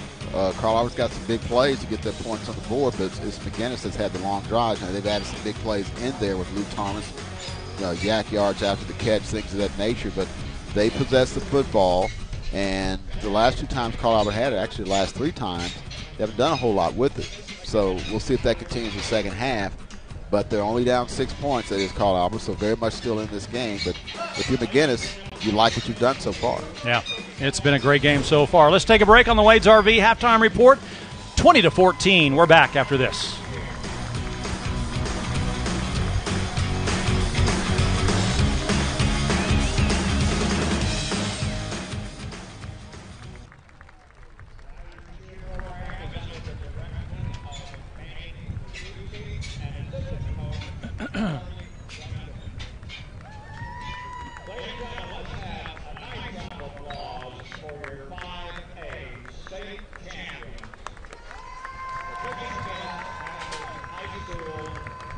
Yeah, and then they might do that 3-minute runaround warm-up period, so don't forget we might have 4 minutes. Okay, yeah. That's fine, we can do that.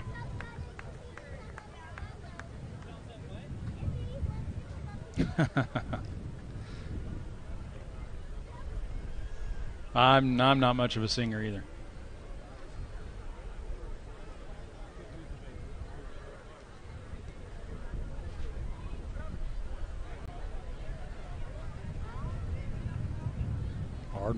Ardmore's 5-0. Ranked number 5. So Carl Albert's ranked number 6 and Bishop McGuinness is number 7. I don't know who does these rankings, but who's number 1 in 5A? I think on the east side McAllister is number 2. Collinsville's really good. on it there.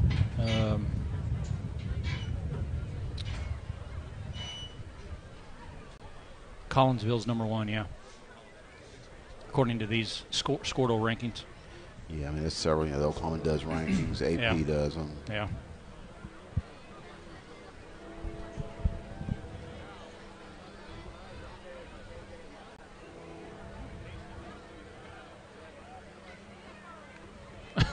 Okay.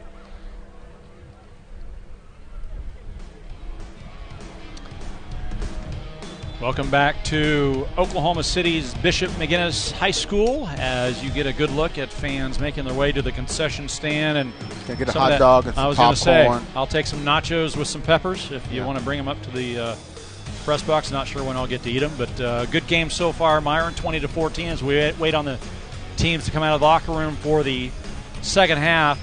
This is just one of the big games, of course, in Oklahoma City.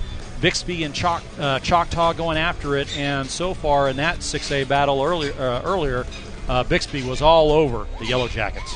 Well, Bixby has shown they're the big bullies on the block. It used to be all about Tulsa Union Jinx, and they trying to trade off, but the last couple of years, you know, I had people saying last year they're the best team in the state, regardless of class. Of course, they beat Jinx earlier this season. Yeah. And this is a rematch of last year's 6A state title game, and it's all Bixby. All Bixby. Yeah. And, you know, you talk about these two schools, but other schools in 5A, you have Collinsville, who's over Claremore right now. Collinsville is a good program.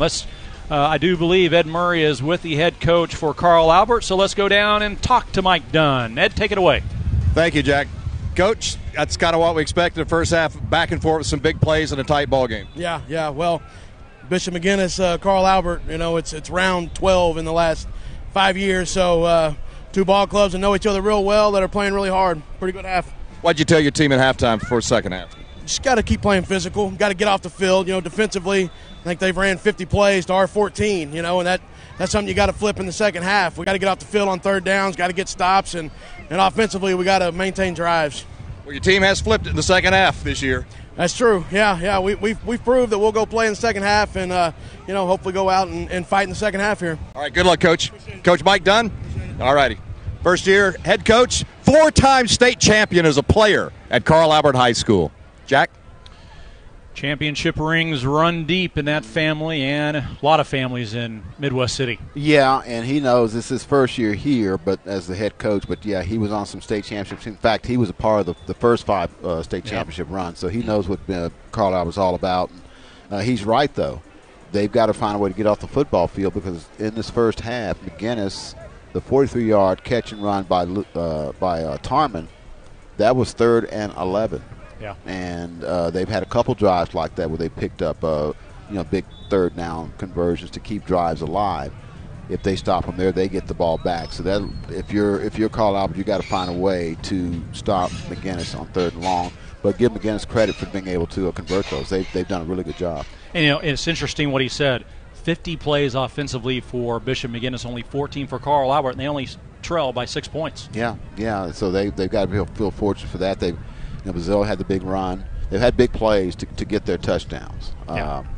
But they are a team themselves where they can possess the ball. They can do things in the running and the passing game.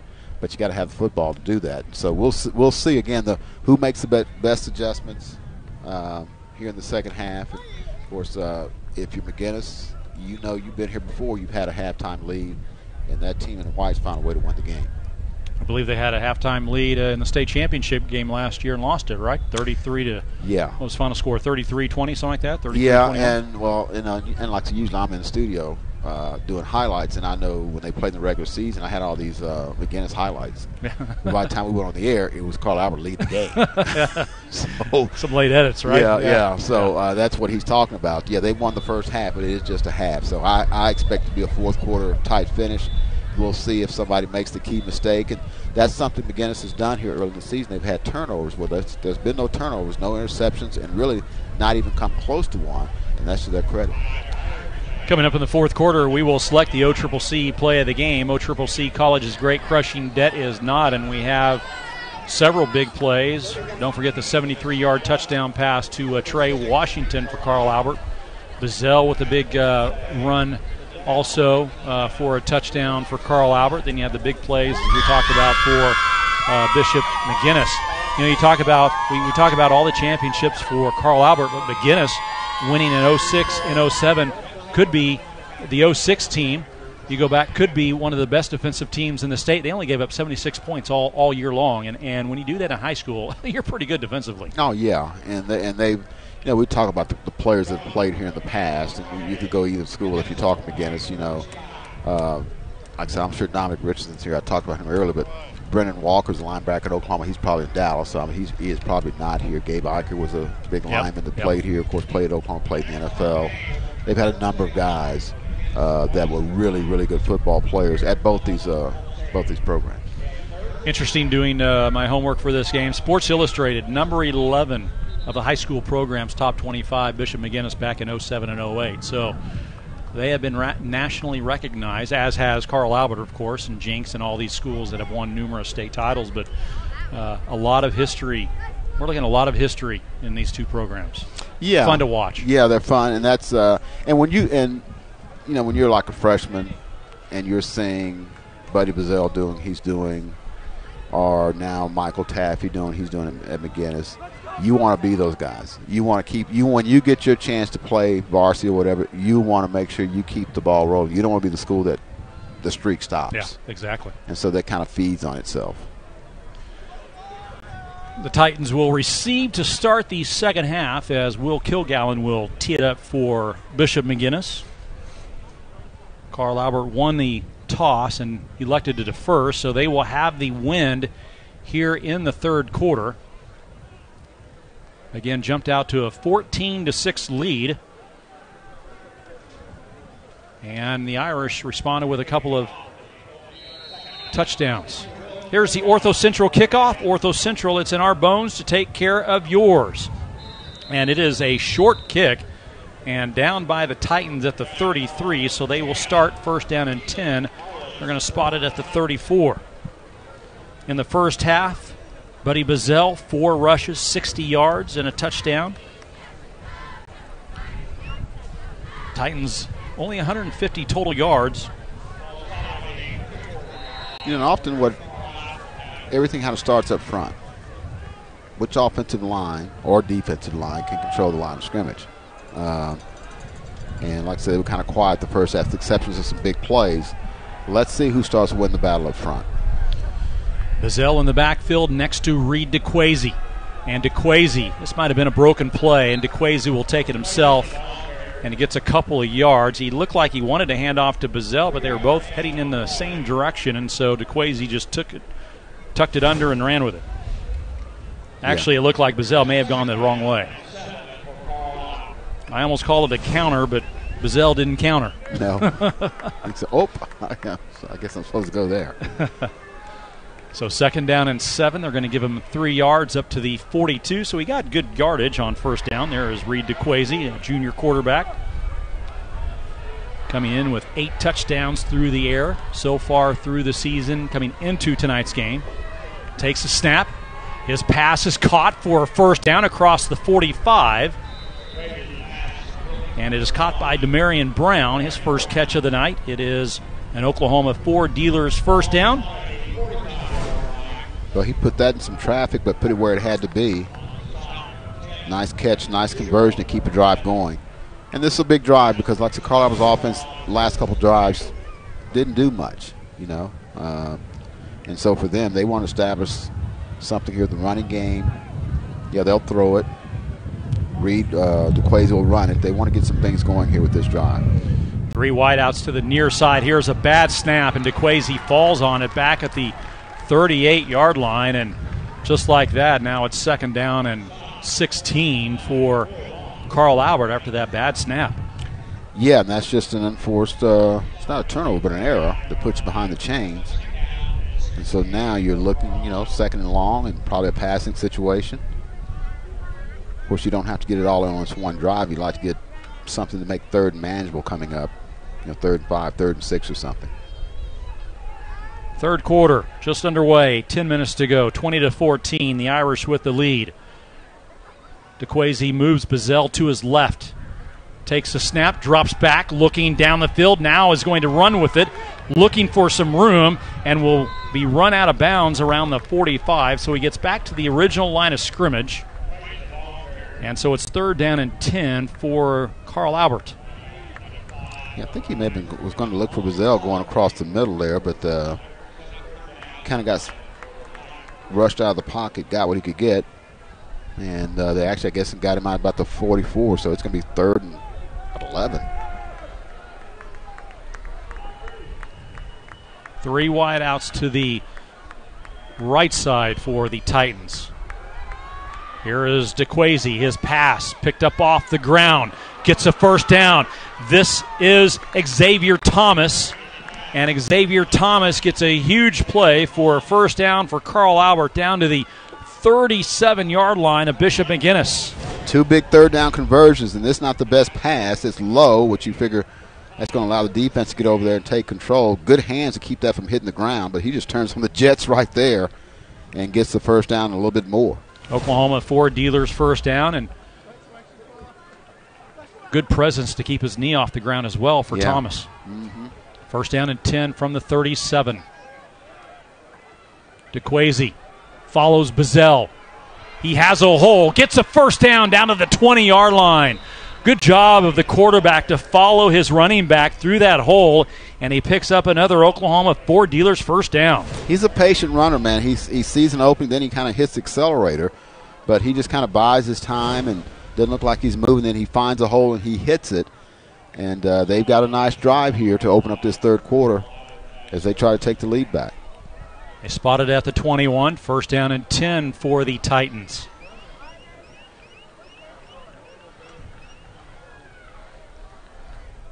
Low snap. Here's the handoff to Bazell.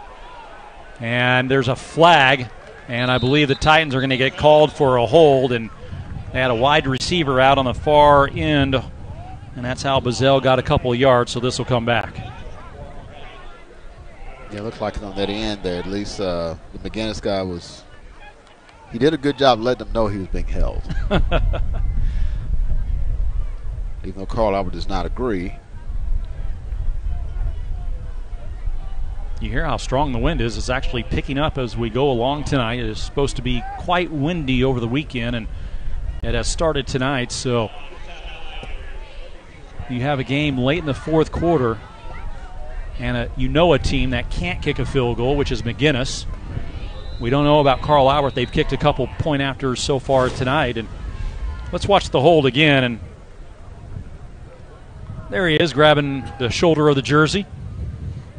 Good catch by our guys running the cameras. Great work. First down and 21 for Carl Albert. Here is the pitch to Thomas, running right behind Bazell, and he's going nowhere. Good pursuit defensively that time by Noah Rice of Bishop McGuinness right there. Yeah, couldn't find a crease to get through that initial wave, and McGuinness has overcome a couple 1st and 20s. We'll see if Carl Albert can, but he's stringing this out. They're trying to find. He's looking for a hole, an opening, but it just wasn't there. Good defense by McGuinness. Gain of 1, second down and 20 from the 31.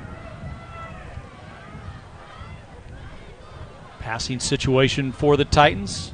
Bad snap again. Here's the counter to Bazell. He breaks one tackle, cuts it up the right side, and gets down across the 15 to the 14-yard line. So they get the majority of that back. It's going to be 3rd down and short now for Carl Albert after the nice run by Buddy Bazell. When in doubt, go Bazell. I mean, it's give it to your best player. Well, yeah, and he accelerates through the hole, and now you got a manageable 3rd down. And I don't know. I think if they come, as long as they don't lose yards, I bet they go for it on 4th down. Good shoestring tackle by Braylon Ketchum to prevent a possible touchdown. 3rd down from the Wildcat. Here is Bazell back up the middle, and he gets a first down, still on his feet, down across the 10-yard line to the 7-yard line. It is a Oklahoma Ford dealers first down. And teams like that Wildcat, especially with a powerful runner like Bazell, because you basically got an extra blocker. You don't, not a quarterback handing it off to the running back, just put another blocker up there, and that's one more guy to give you some space to run, and Bazell takes advantage of it. First down and goal for the Titans. Clock runs, 6.5 to play, third quarter. They tie it with a touchdown point after they take the lead. Here's another Wildcat to Bazell. Right back up the middle. Spins his way down to the 1 yard line, but is tackled right there. Good tackle by Brennan Chumo. And a second down and goal from the 1 now for Carl Albert. They're going to go quickly. Yeah, just stay with it. It's working for you. From the Wildcat, Bazell with a snap. And he's brought down from behind the line of scrimmage. Noah Rice right there. And possibly Vincent Shivers, the nose guard. Those two, Shivers and Rice, right here. Look at that. Well, yeah, you get the guy coming off the edge, and then also some penetration up front. That's where you stop, and they say we're gonna go for it. They're going to run the Wildcat again on third down and goal. You'd probably think 4-down territory, and here is Bazell, and he walks in for a Homeland Grocery touchdown. Homeland Grocery, your homegrown advantage, and the Titans on an opening third quarter drive, taking up half of the quarter. They come back and they tie it 20-20, pending the point after. It's just big boy football. Again, you got the numbers, and you get your best running back behind an extra blocker, and he just powers his way in there. Second touchdown for Bazell. For Bazell, yes. Here's the point after, and it is up, and it is good. So the Titans, on a good opening half, take a 21-20 lead. We're back after this on the OCCC Friday Night Rivals Game of the Week.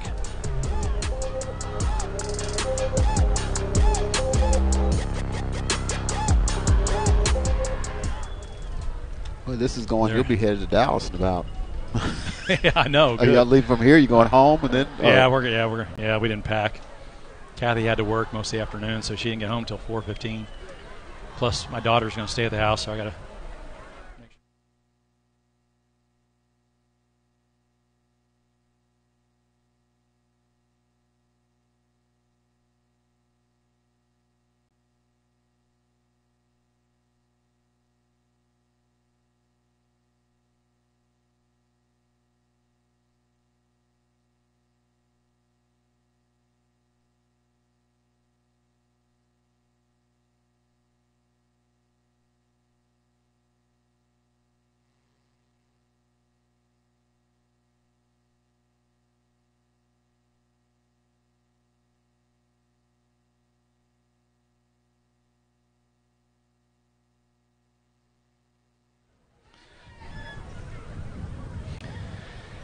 We're back at Bishop McGuinness High School on the OCCC Friday Night Rivals. Jack Damerel, Myron Patton, Ed Murray, and what has turned out to be what we thought it would be, a great football game. 21-20, the Titans taking the lead on an opening third quarter drive thanks to Buddy Bazell. 9 rushes, 90 yards so far for the senior talented running back, a couple of touchdowns on the ground.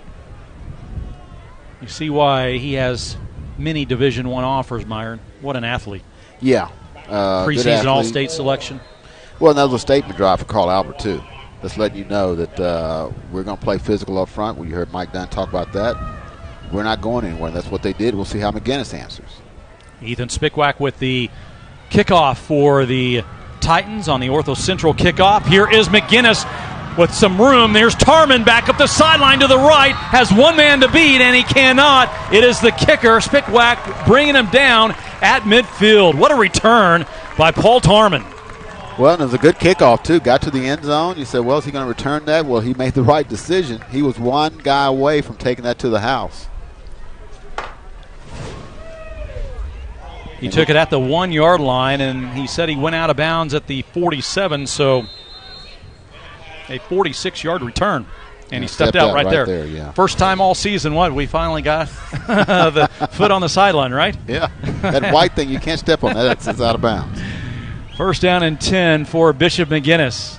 Here is River Warren, the handoff to his running back. And Taffy gets actually going to lose a yard, second down 11. And as good as Taffy is, and you definitely want to stop him, you just can't forget about the receivers because they have shown, McGuinness, that they can find Tarman, they can find Smith. He's got some targets, and the quarterback's been poised tonight, even when you get pressure on him, to be able to get outside the pocket and find one of those guys. So they're tough. They're a tough offense to deal with. Big number 79, Santino Campbell, in on the stop for the Titans. Here's the 2nd down and 11 play, and now a flag is thrown, and the penalties now transitioning over to McGuinness. A couple penalties in the first half kind of halted some Carl Auer drives, and now McGuinness is going backwards to 2nd down and 16 after the 5-yard illegal procedure penalty. Well, you hate illegal procedures, but you really hate them from a receiver because there's nobody in his face like the lineman, and he just got a little nervous there, left early. Here's Warren looking to pass over the middle, has his receiver open, and he dropped the football. That is Noah Rice, who had him wide open, and he could not come up with it. It is now 3rd down and 16, and that's a killer if you're a quarterback, because you put it right where the receiver is. Yep, Broncos little crossing route right there, and he looks away right there. He's running before he's got it, and he knows it. He knows it because he was looking to who's there and where can I beat this guy and how many yards can I get after the catch. Got to catch it first. Camera work tells it all, right? You saw his eyes just kind of drift off. No doubt about it. 5 wideouts now in the game for the Irish. Here is Warren looking right, still looking right. Now looking over the middle, throws it over the middle. It is caught. Not enough for a 1st down. And Taffy finally brought down. He is the receiver making the catch. It's going to be well short of a 1st down, and they're going to have to kick it away. About 5 yards short of that. So, and there's Carl Albert answering. They said we got to get off the field, and they score in the first drive. They get a 3 and out here on this drive after a really good return on the kickoff. So it's a nice start to the quarter for Carl Albert. Kilgallen to punt for Bishop McGuinness. High snap and nice high kick. And it takes a McGuinness bounce once again. And they will down it down around the inside the 15. Let's take a break. 21-20, the Titans out in front tonight on the OCCC Friday Night Rivals Game of the Week.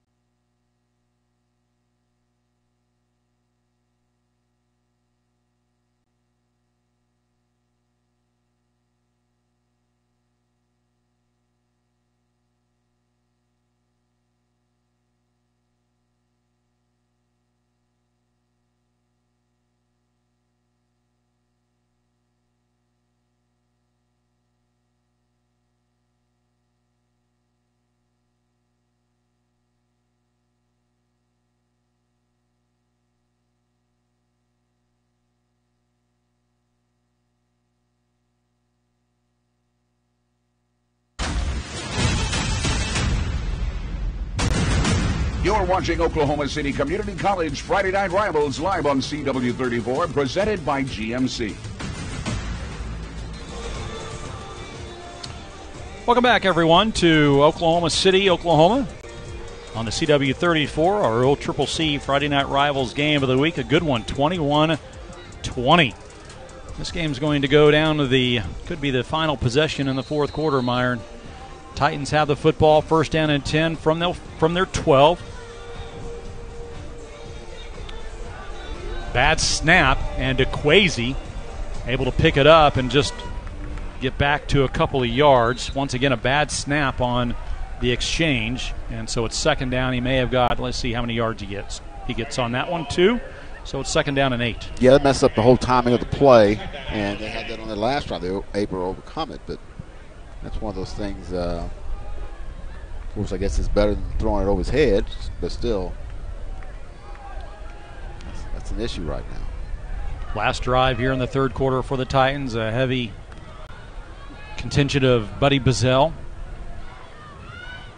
Robinson in the backfield with DeQuazy to his right there. Here is a quick pass out to Thomas.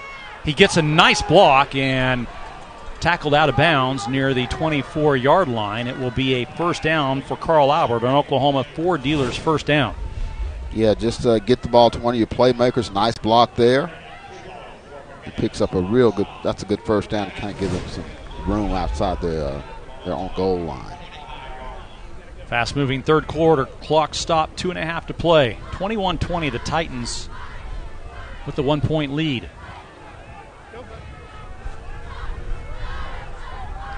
Robinson once again in the backfield. Here is the snap to DeQuazy. He calls his own number and may have gotten a yard at the most.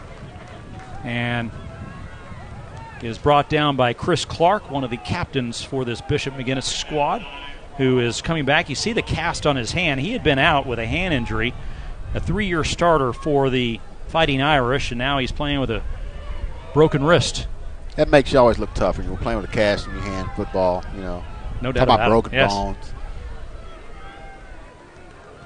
Second down and 9 for Carl Albert. DeQuazy back to pass. Short pass, and he overthrows his receiver, Thomas. Might not have been much there anyway. Yeah, as there's good coverage by Bishop McGuinness, Noah Rice right there. Again, we called Noah Rice's name all night long defensively. Yeah, he's been around the ball a lot. Big third down here for McGuinness. See if they can get off the field, force a punt, get some good field position. Third down and 9. They need to get to the 35 for the first down. Here is DeQuazy. Steps up into the pocket, will run. Can he get outside? Yes, he gets the first down. Up to the 40, and out to the 41. A great run by Reed DeQuazy, picking up a Carl Albert Titan first down. Again, just a real patient runner, but he's faster than what you think. I think he kind of fools people how fast he is, but gets around the corner here, then goes by that guy, picks up another couple yards. An Oklahoma Ford dealer's first down from the 41 for Carl Albert. Bazell getting a break. Now he's back in behind DeQuazy on this play. Bad snap again. He picks it up, hands it off to Bazell, and he's out over the 45 to the 49. Actually, down to the 48. They say his knee went down, and so it's second down and short for the Titans. At the conclusion of tonight's game, we will select the GMC player of the game. A candidate right there, big number 45, who's going out after that play. Yeah, they're suddenly out of trouble, and they're on into the field. Now they're looking to see if they can score. Under a minute to play in the third quarter. Robinson to DeQuazy's right. Low snap again. DeQuazy up over the middle. Pass is caught at the 30. Breaks free at the 25, down to the 20. And that is the freshman. Actually, that is Demarion Brown, the senior. I thought Trey Washington was in the area, but that is Demarion Brown. And it is another Oklahoma Ford dealer's first down for Carl Albert. Just found a soft spot there in that zone, and he broke up tackles after that. And big game. They don't throw it a lot, but they're pretty effective when they do throw it. There you see the senior, Demarion Brown. First down and 10 from the 23. Bazell on the handoff. Over left tackle, down to the 20-yard line. A gain of 3. Second down and 7, actually 2, and that'll be the final play in a quick third quarter here in Carl Albert, and that is not a good picture there as Bazell is not getting up after that run. So we have finished 3 quarters of play here, and actually you see the thumbs up, so possibly a cramp. Let's take a break. Back with the fourth quarter right after this on the OCCC Friday Night Rivals Game of the Week.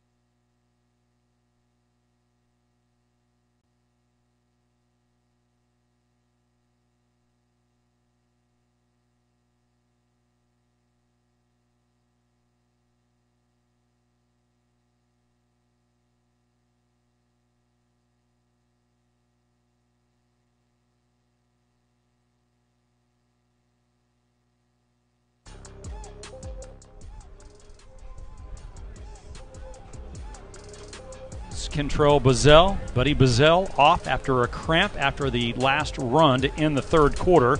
So good news for the Titans there, and they will get some fluids into Bazell. And we start the fourth quarter. 21-20 our score. The Titans with the football and the lead.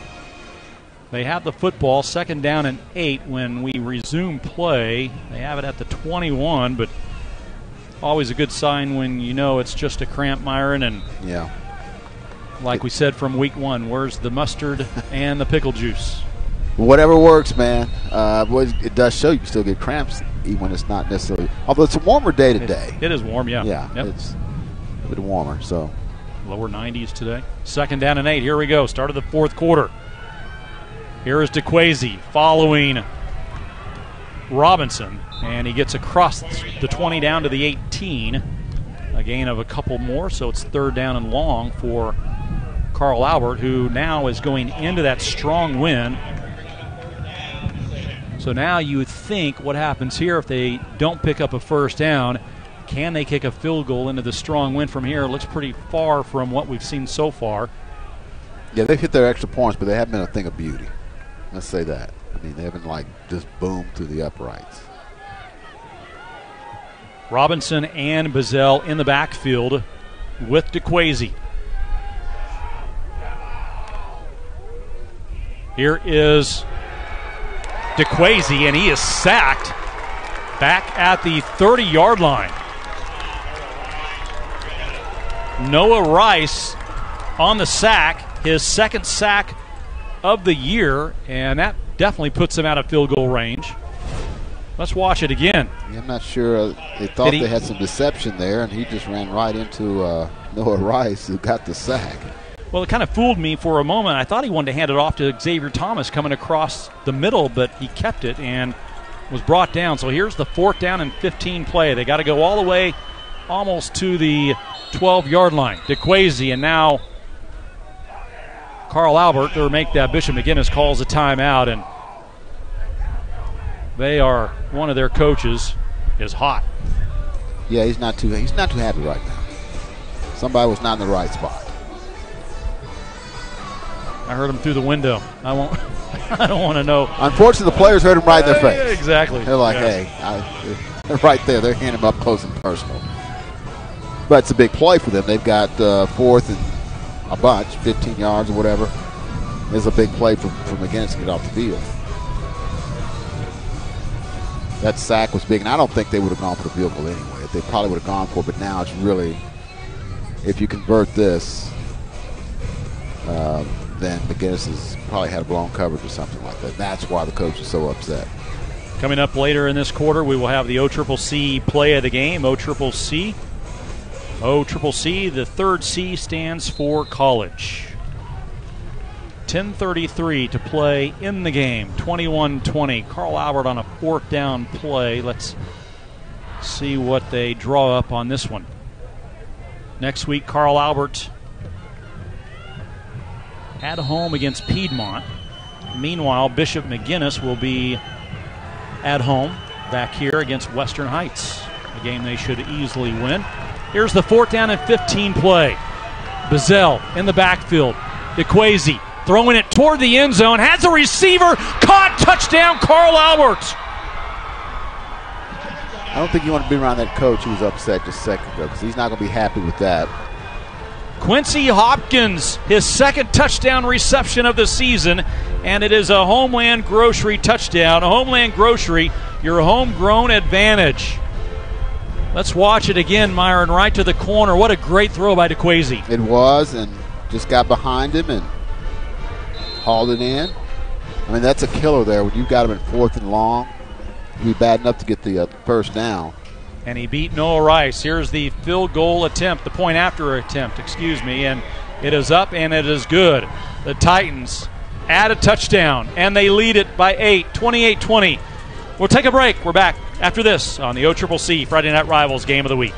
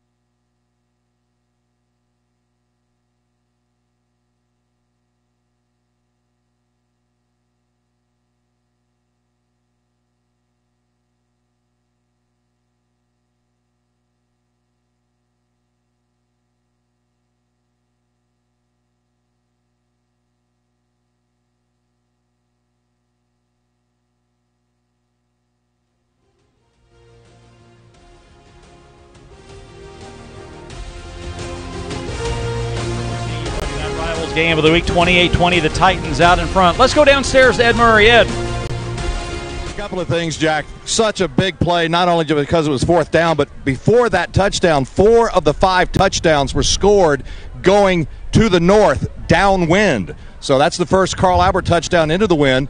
If McGuinness could have held them, they had the whole fourth quarter to go down. And speaking of lining up wrong, even on the sack, they were lined up wrong. And on the first touchdown drive of this third quarter, they were not lining up. The defensive plays are getting in a little late. The players are telling the coaches, get them in quicker. And they said, we're getting them in as fast as we can. So there's a little disagreement on the defensive side here of getting them lined up right on both of the touchdown drives. There you see Quincy Hopkins, a sophomore, who caught the touchdown to give him the 8-point lead. Reed DeQuazy, 7 of 9, 168 yards through the air tonight, and a couple of touchdown passes. He's been fabulous on fourth down so far. Well, you hear some young players at Carl Albert who'll be playing this game for the next few years. You got a freshman getting a touchdown. You got a sophomore getting a touchdown there on that play. The future looks pretty good if you're a Carl Albert fan. Yeah, no doubt. Young squad for Bishop McGuinness. These two, we could see these two in the state championship this year, next year, couple for the next several years. Yeah, the quarterback's really been impressive tonight. Taffy's just a junior. So, yeah, they've there's a reason that they're always in the mix. Here is Ethan Spickwack on the Ortho Central kickoff. Good kickoff into the win. Irish let it bounce, and here is Tarman on the return, and he is up to about the 31-yard line. So let's see what the Irish can put together. Down by 8. So now they need a touchdown and a 2-point conversion, which is playing a big role. The missed point after attempts, the first couple of touchdowns. 10 minutes to play in the game in a fast-moving game. So you would think you may have maybe 2 possessions left, but right now, the way the game's being played, Myron, this might be it. But it's a big drive because Carl Albert's controlled the second half. This is only the second possession for them, and they haven't done much with it. So, yeah, this is a big drive for McGuinness, obviously. River Warren going to the air, and his pass is almost intercepted. In and out of the hands of Bazell. And it's 2nd down and 10. Looking across the middle, and Bazell got a hand on it. A little bit high. 2nd down and 10 from the 31 for Bishop McGuinness.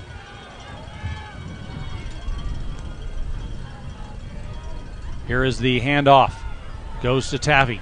Over the right side, breaks a couple of tackles. Up across the 40-yard line, he's going to pick up a first down. This is an Air National Guard first down. The Air National Guard, part-time blue, full-time U.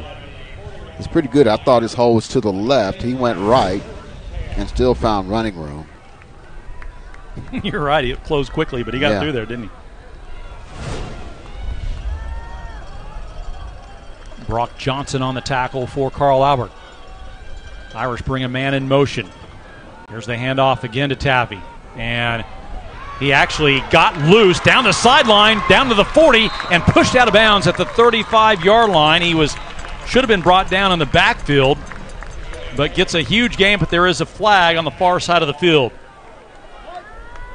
It didn't look like there was much there, but he made it into a big play, but get the feeling it might be coming back. Let's see.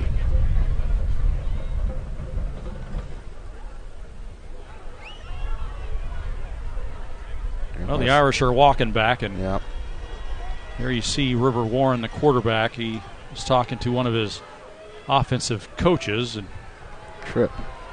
a trip on Bishop McGuinness.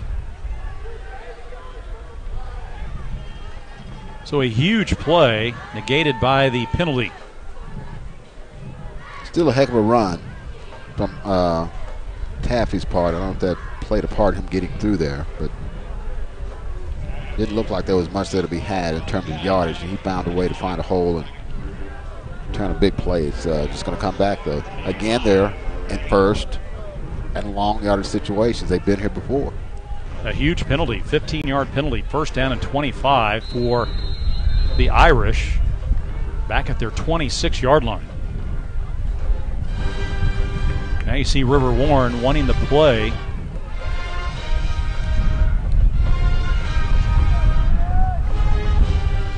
Not sure they're all on the same pace right now.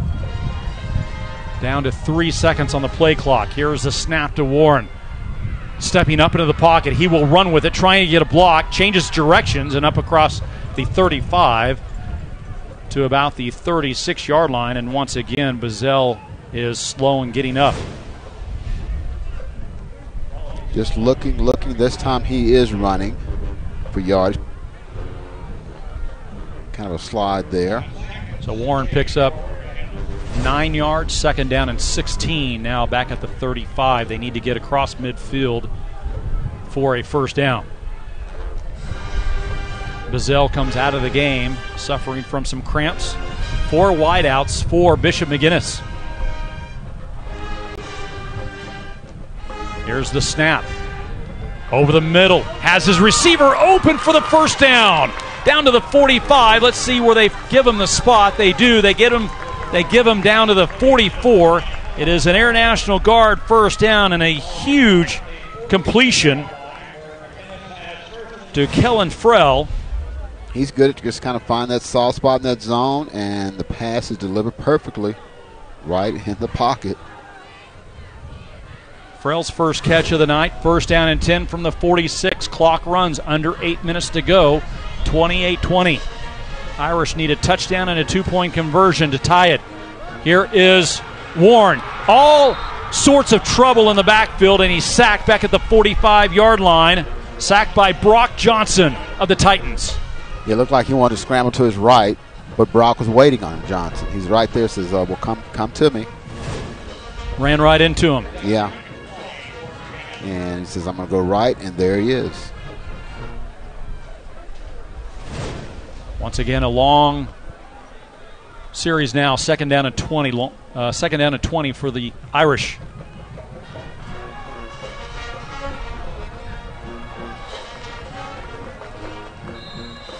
And Bishop McGuinness has to call a timeout. These coaches are not on the same page. So let's take a break as well. 7:11 left to go in the fourth quarter. 28-20, the Titans lead it.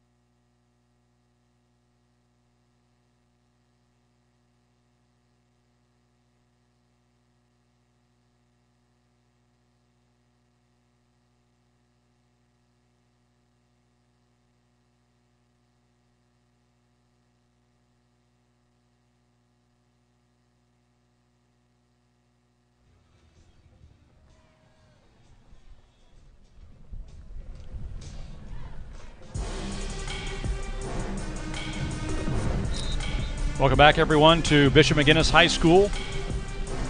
The Irish calling the timeout. Offensive coordinator Ryan Stringer did not like what was going on, and so he had to take a timeout. They have a second down and 20 play coming up. They've been able to convert these when they get behind the chains. Now this is second and 20. Again, you don't have to get it all at once. You can get 10. He has the wind behind him. They're going to hand it off to Taffy, running to the short side of the field, and he's able to get a couple of yards, pushed out around midfield. It will be third down and probably, 16 or 17 now for Bishop McGuinness, with the clock stopped, 7:02 to go in the game.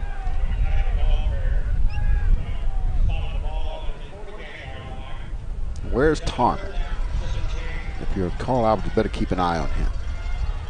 5 wideouts in the game, and the Titans want a timeout. That's probably hey, at number 4, where is he? And so Mike Dunn takes a timeout. Little chess match going on here late in the late in the game.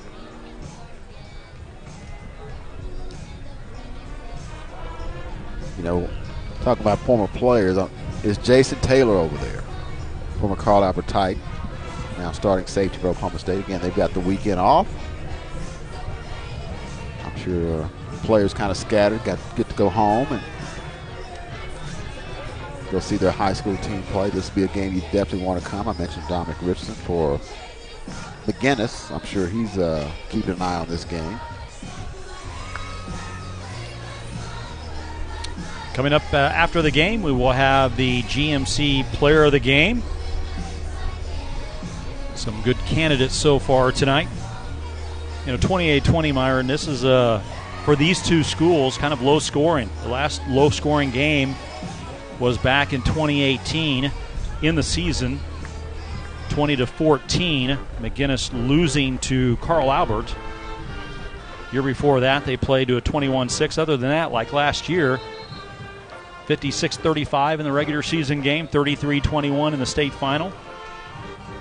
So not as high scoring as these two schools have had over the past couple of seasons.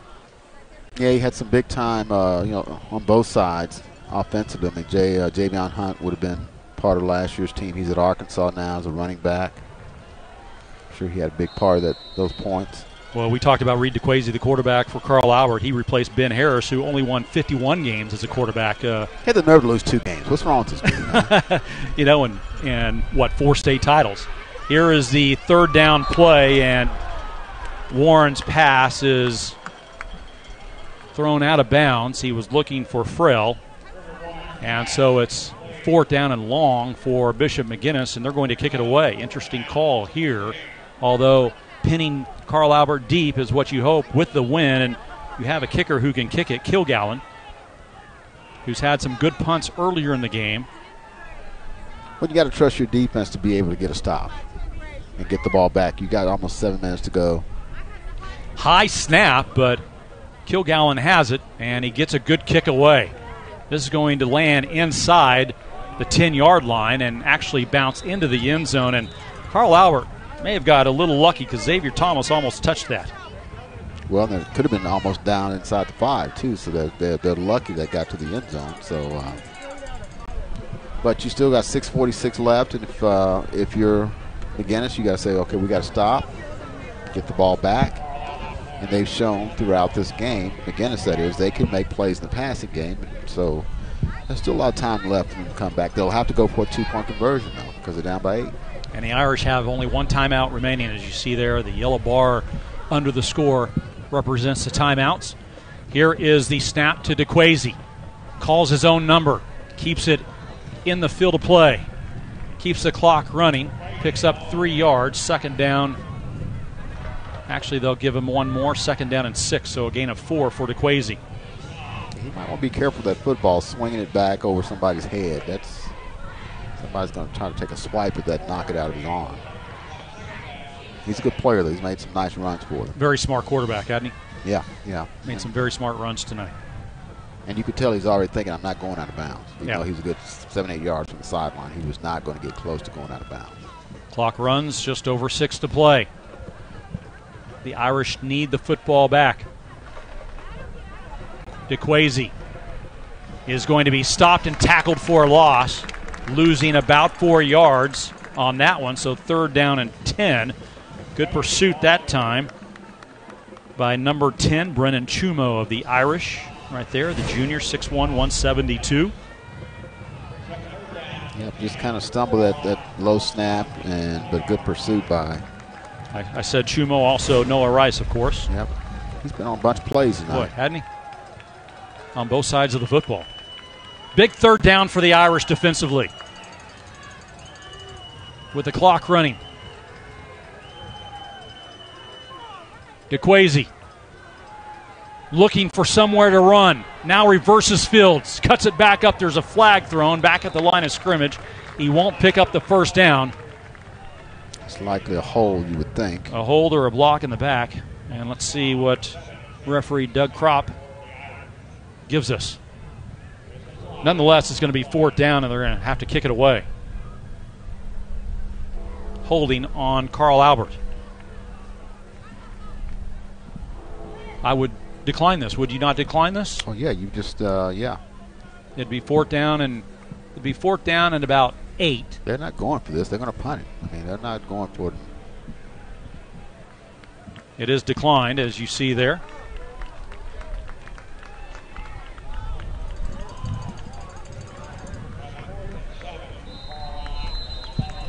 So the clock runs with about 5 minutes to go. They will kick it away, back deep. Paul Tarman for Bishop McGuinness standing back at his 45, and he steps up to about the 47. Here is Trey Washington to kick it. Good snap. And he gets a line drive kick away. It takes a Carl Albert bounce and will be down to around the 40-yard line. So the Irish have 60 yards to go to have a chance to tie it. Good kick that time by the freshman kicker, Trey Washington. Yeah, and luckily from Bishop McGuinness' stand, it didn't roll even further because you really want your return guy to get there and cover that ball and not let it get any roll. But they're in good field position with a lot of time left. Playbook's open. If you're Carl Albert, you need to stop. And we still have not had a turnover yet. No. 4:39 to play. River Warren. Mike Taffy behind him. They bring a man in motion. This is Frell. Here's the play action. Warren to the near sideline. Caught by Frell. Across midfield to the 45. Tackled at the 43. A first down. It is an Air National Guard first down for the Irish. Clock momentarily stops. 4.5 to play. Let's watch it again. Yeah, just kind of rolling right. Or actually left, I guess. And nice tackle, nice catch. They're moving. Clock is running. 4:15. Irish look to the sideline.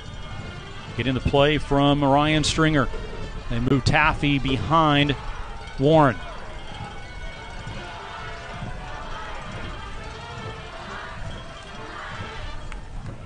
Here is the handoff. And the running back gets it down to the 40. It's a gain of 2. Second down and 8 with the clock continuing to run. Yep, we're under 4 minutes now. Still a lot of time left.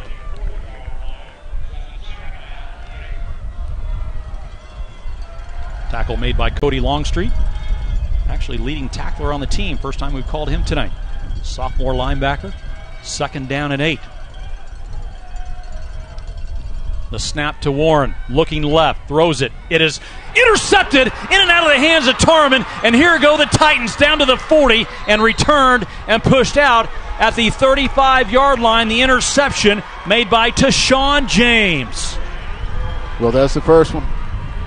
Clean game up to that point, and really, the ball just not a bad throw, just catch a little inside, but you get your hands on it. Don't catch it clean. And bounced right to James. He was perfect position to make the INT. First mistake of the night, and it comes with 3:17 to play in the game. So the Titans take over. Irish with 1 timeout remaining. Now, if you're McGuinness, you can't hang your head here on defense. You still can get a stop and get the ball back. Here is Bazell running left, cuts it back up. Across the 35, down to the 34. It's a gain of 3.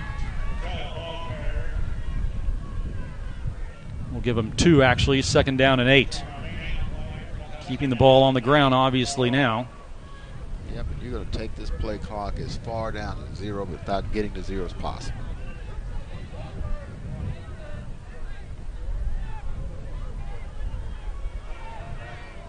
Let's see when he snaps this ball. We still got 14 seconds on the play clock. Down to 10 now on the play clock. 5. And he snaps it with 2. And he takes it himself around the left side. Picks up a couple more. And it will be 3rd down and 5 now for Carl Albert with just over 2 minutes to play. We're going to have to choose our player of the game here, Myron, really quick. We we got some candidates. At least we don't have to say who's made a play. Right now I'm leading toward Buddy Bazell.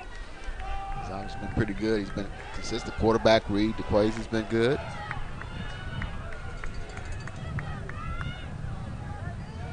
Third down and 6. Under 2 to play. DeQuazy gets a Carl Albert first down across the 25. That's a killer right there. You're under 2 minutes now. They've got another fresh set of downs. Air National Guard first down. The Air National Guard, part-time blue, full-time U. They move the chains. Clock runs 1:42 and counting.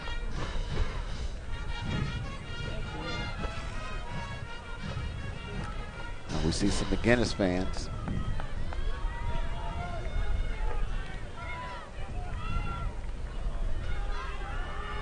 First down and 10 for Carl Albert. Here's the handoff to who's probably going to be our player of the game, Buddy Bazell, and he runs out of bounds. You didn't want to see that, but I believe with 1:15 left, we could probably give Buddy Bazell the player of the game. As a couple of touchdowns on the ground, some big runs. Yeah, he's been that last drive. He goes Wildcat the last 3 or 4 plays. Yeah. Had the pass broken up defensively that prevented a huge play for Bishop McGuinness. Clock has stopped, 1:15 to go, to second down and 7 at the 21. 2 timeouts for Carl Albert, although they don't need them. 1 for Bishop McGuinness. They haven't used it yet, and here is the handoff right back up the middle. And now they're going to use their final timeout on a 3rd down and long play coming up for the Titans. And they're going to run it again. They're going to throw it. So they won't be able to stop the clock again, and will they even have to run the 4th down play? They'll have 3rd down. It'll be awfully close whether they'll have to run the 4th down play. Probably will. So McGuinness could get the ball back, Myron, with probably under maybe 30 seconds or a little bit less. Yeah.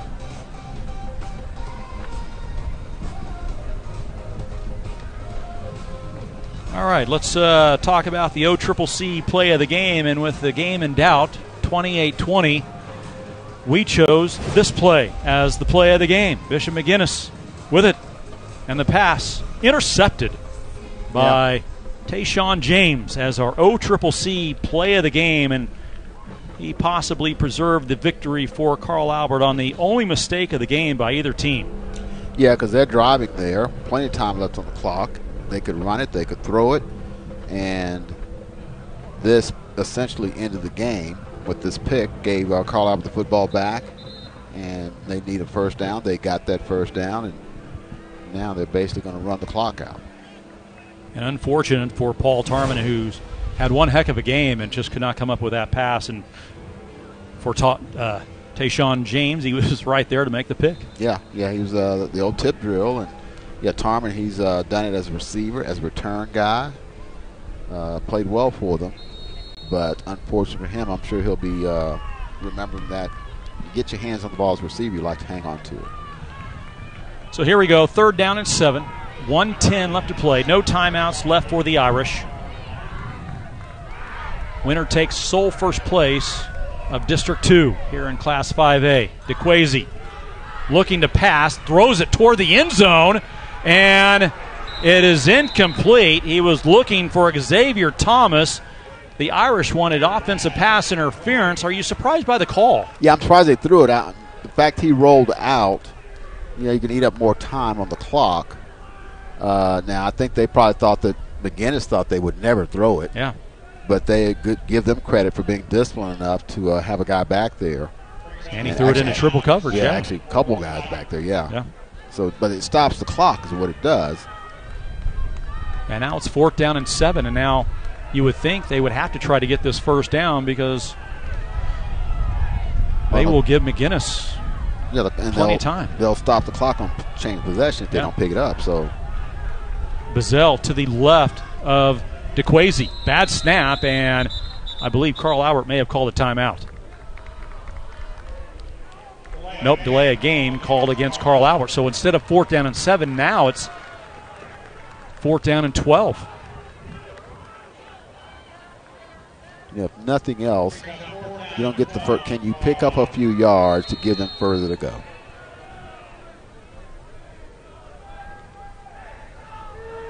Something across the middle. Well, again, if you don't, when they stop, the clock's going to stop, change possession, so that really doesn't matter, I guess. But and there you see Mike Dunn extremely upset about the delay of game, something you did not want to take here with 1:03. Here is the late handoff, and this is going nowhere to Bazell, and so the change of possession not only goes back to the Irish, but they actually have decent field position. They will have it starting at the 25. With 58 seconds to go, can they get the offense a touchdown and a possible 2-point try to tie it and send it into overtime? Well, I mentioned Carl Albert ran the hook and lateral last week to help come back to beat Guthrie on the road. If you got something you've been holding, some play you've been working on, this is the time to use it. 1st down and 10 for River Warren. Looking to pass over the middle, has his receiver caught. That is Noah Rice. What a go-to guy he's been so far tonight. 1st down, an Air National Guard 1st down from the 44. They go quickly. 50 seconds to play. 5 wideouts. And Carl Albert, I believe, has taken a timeout.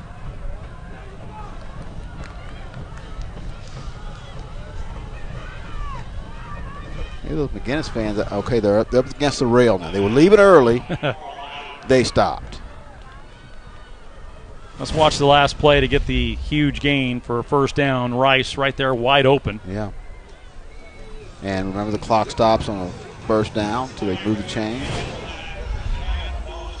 Titans take the timeout. Their 2nd of the half. They have 1 remaining. Not sure why they would need it. Well, this is the time that they're taking that said, well, why would you stop the clock? Well, they're like, you're talking to high school kids, young kids, excited. You want to make sure everybody's on the same page. What are we doing on defense? What's your responsibilities? And I know the Irish are going to go fast. Yes. Yes. Don't let anybody get behind you. But if you're Bishop McGuinness, this is about the best you could hope for when they picked up that 1st down where you thought the game was going to be over. Yep. 1st down and 10 from the 44. Warren takes a snap, dropping back to pass, being chased out of the pocket. He will take it, and he will run with it across midfield, gets the 1st down, and out of bounds, stops the clock near the 40-yard line. Another Air National Guard 1st down. Tremendous effort that time, and is there a flag late on the play? There's a flag at the end of the play, and this could be against the Irish. Well, is it a late hit, though, out of bounds, though, because it's on the sideline? What are we talking about? Noah Rice, or make that Paul Tarman, raised his hands as if it were on the Irish. And they're walking back. Illegal push in the back by Bishop McGuinness. Wow. Well, it had to happen late after he'd already picked up the yards, so that's what makes it. There was nobody on that side of the field, so that's one of those that's a killer.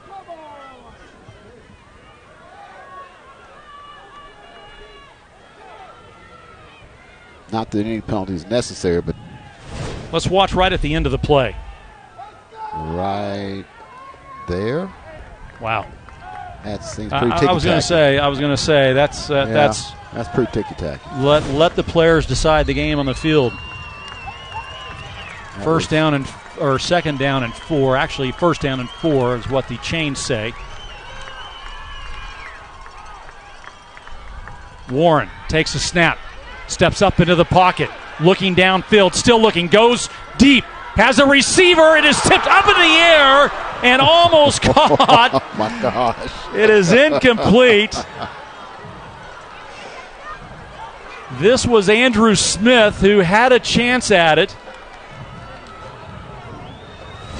Let's watch this again, Myron. My goodness. Well, River does a good job kind of getting away and then just showing off the arm. Looked like it might be picked off right there, but it went right through his arms and hit him right in the chest. Oh, my goodness, he's not going to sleep tonight.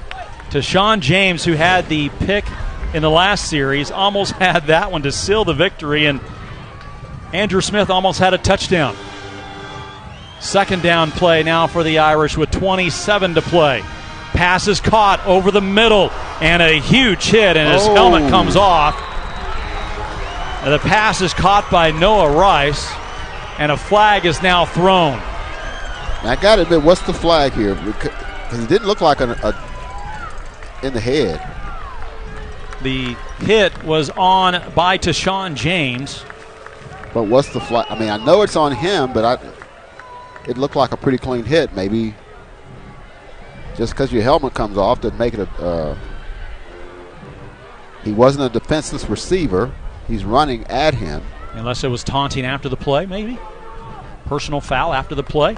Because if that is, it was, where'd the play end up? Let's watch the replay. The play ended up around the 30-yard line, so let's watch it after the play. I think that's a leak. Well, they're going to get him with targeting. Shoulder. Yeah, he led with they're going to get him with targeting, but it looked like he led him into the shoulder, but he did lower the crown of the helmet. So he did lower the crown of the helmet, which is something the referees always look for, whether it's into the shoulder pad or into the helmet. Wow. Targeting on James. Add 15 to the end of the play. This is getting good. Well, it depends whose side you're on.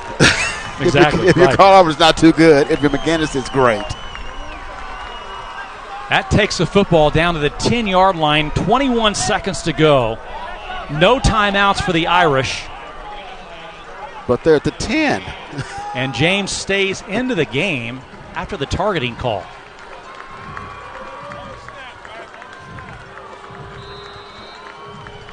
Let's see what the Irish can draw up.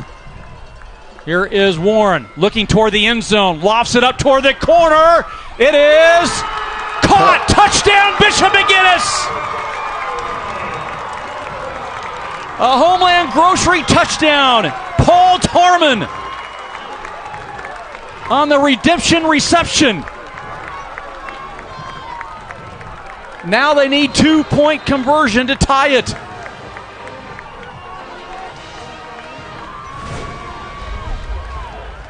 Just a little corner route, gets behind him, and looked like he might get there to break it up. But what a pass and catch by Warren and Tarman. Yeah. Good coverage by Demarion Brown. And now a timeout has been called on the field. I said the Irish had no timeouts, but the referees had signaled. Referees had signaled a timeout. I guess Tarman made up for the block on the sideline, late block, whatever they called it. But okay, offensive coordinator, what are you calling on this one? Well, you're going to throw for it. I don't think you're going to run it. You like to put two receivers, say, to one side, maybe cross them. Yeah. If it were a basketball game, we say switch. But you'd be amazed how many times guys never. Even at the collegiate level, don't do that, and they get confused who's got who. And we haven't called Taffy's name very much in the second half. No, and I say you don't run it. I mean, that's obviously he's a pretty good player. So, but what a game by Paul Tarman tonight. 7 maybe you receptions, run wildcat 100 yards with Taffy. Do you do that? Of course, now I see the quarterback out there. Paul Tarman, 7 receptions, 100 yards, a touchdown, 2-point conversion. Taffy is in the backfield behind River Warren. This to tie it and send it to overtime. And now Mike Dunn running out onto the field calls his final timeout. Chess match continues. You go back to the play when Carl Albert had it on third down and threw it into the end zone to stop the clock.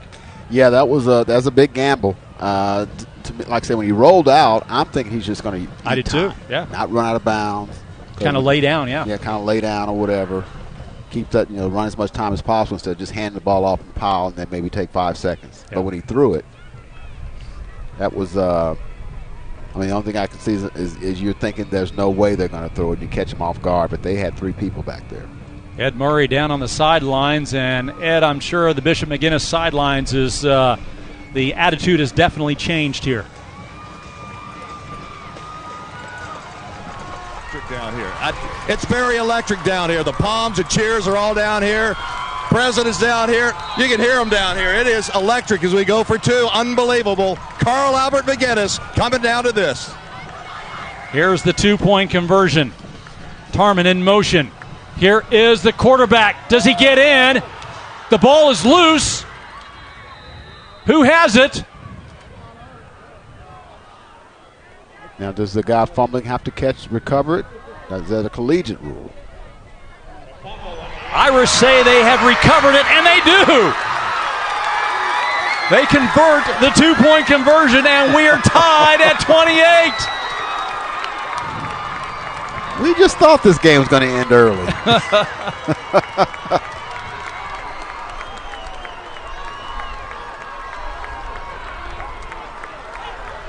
Unbelievable drive with under a minute to go, led by River Warren.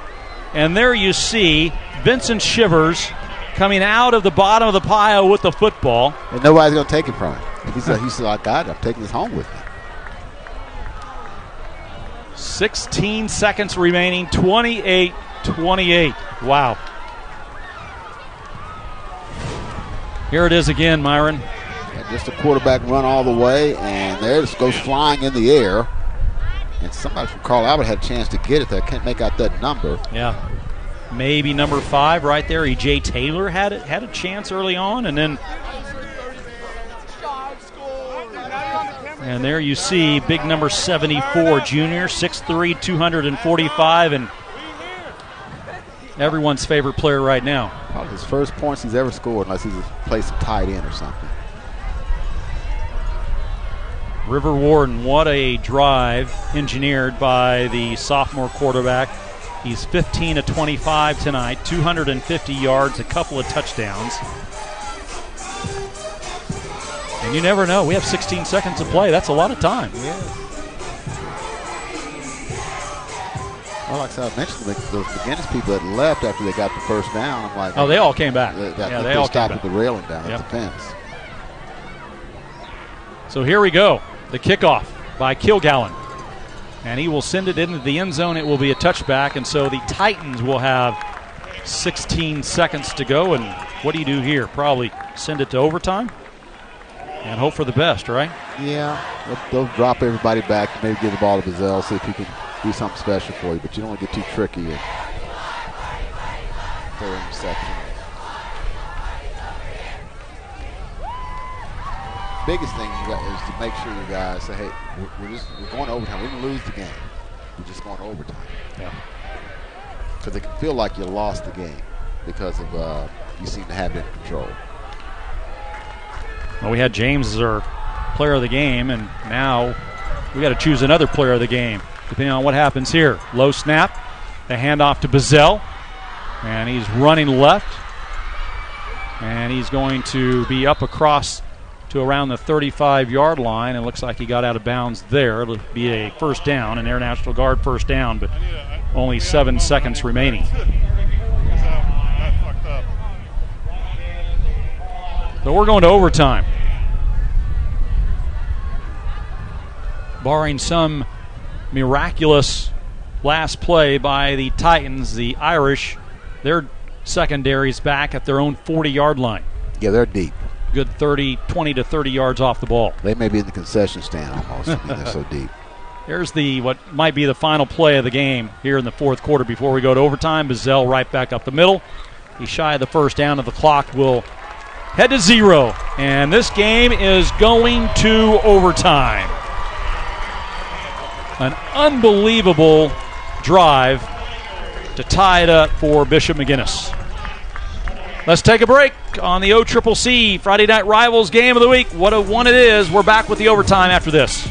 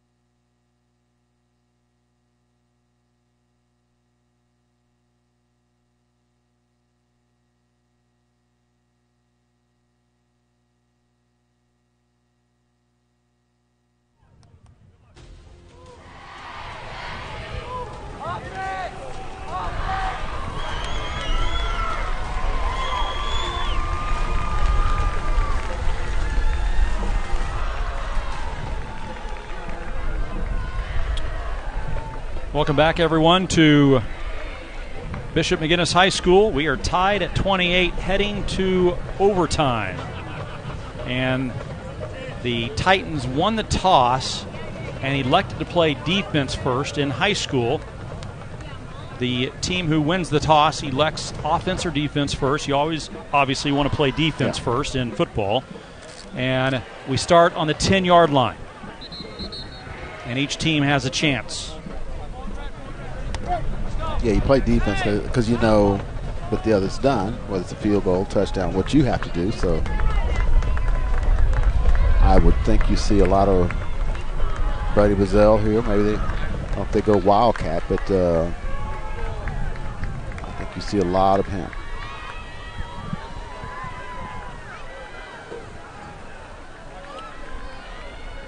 What a drive by River Warren, putting together that drive with under a minute to play to get the touchdown to Tarman and then the 2-point conversion.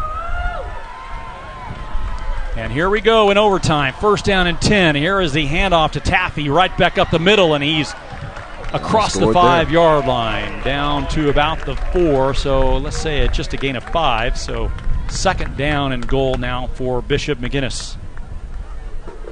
Haven't called his name a lot in the second half, but you might see a lot of him here in the overtime period. Yeah, you'll see a lot of him, a lot of the running backs. Taffy for McGuinness, Bazell for Carl Albert. The handoff again to Taffy, right back up the middle, untouched, touchdown, Bishop McGuinness, and they take the lead. Made it look easy. It is a Homeland Grocery touchdown here in overtime, 34-28. And they'll try the point after attempt, which has been a mystery to say the least, but boy, big hole. He just burst through there. Another touchdown by Mike Taffy. And here is the point after attempt. Kilgallen will try it. They have not had a good snap on the PATs all night long. They haven't gotten one off.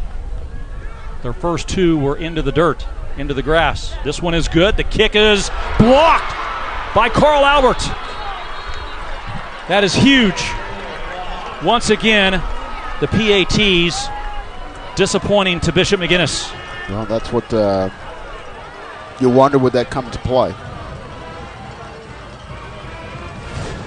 And is this Tashawn James who gets the block? It sure is. It actually looked like they got the hole down, pretty good foot into it, but he just came free on that left side over there. What a second half by Tashawn James. He gets the interception that you thought would seal the victory. Then he comes back and gets a targeting call, but does not get kicked out of the game. Stays in the game and probably makes the most important block. Well, was he not on the what should have been an interception? It was an interception, yeah. Yeah, went right through his hands. And then the McGuinness player hit him in the chest. Mike Taffy, 27 rushes, 142 yards, 4 touchdowns for the running back for Bishop McGuinness. Here we go for Carl Albert. Reed DeQuazy, the quarterback. Bazell, the running back. This is DeQuazy. He will keep it, and he gets a yard. Tackle made by Shivers, the big nose guard for Bishop McGuinness, number 74. 2nd down and goal now for Carl Albert. They have to score a touchdown. Yeah, those snaps are not helping when they're basically rolling back down the ground.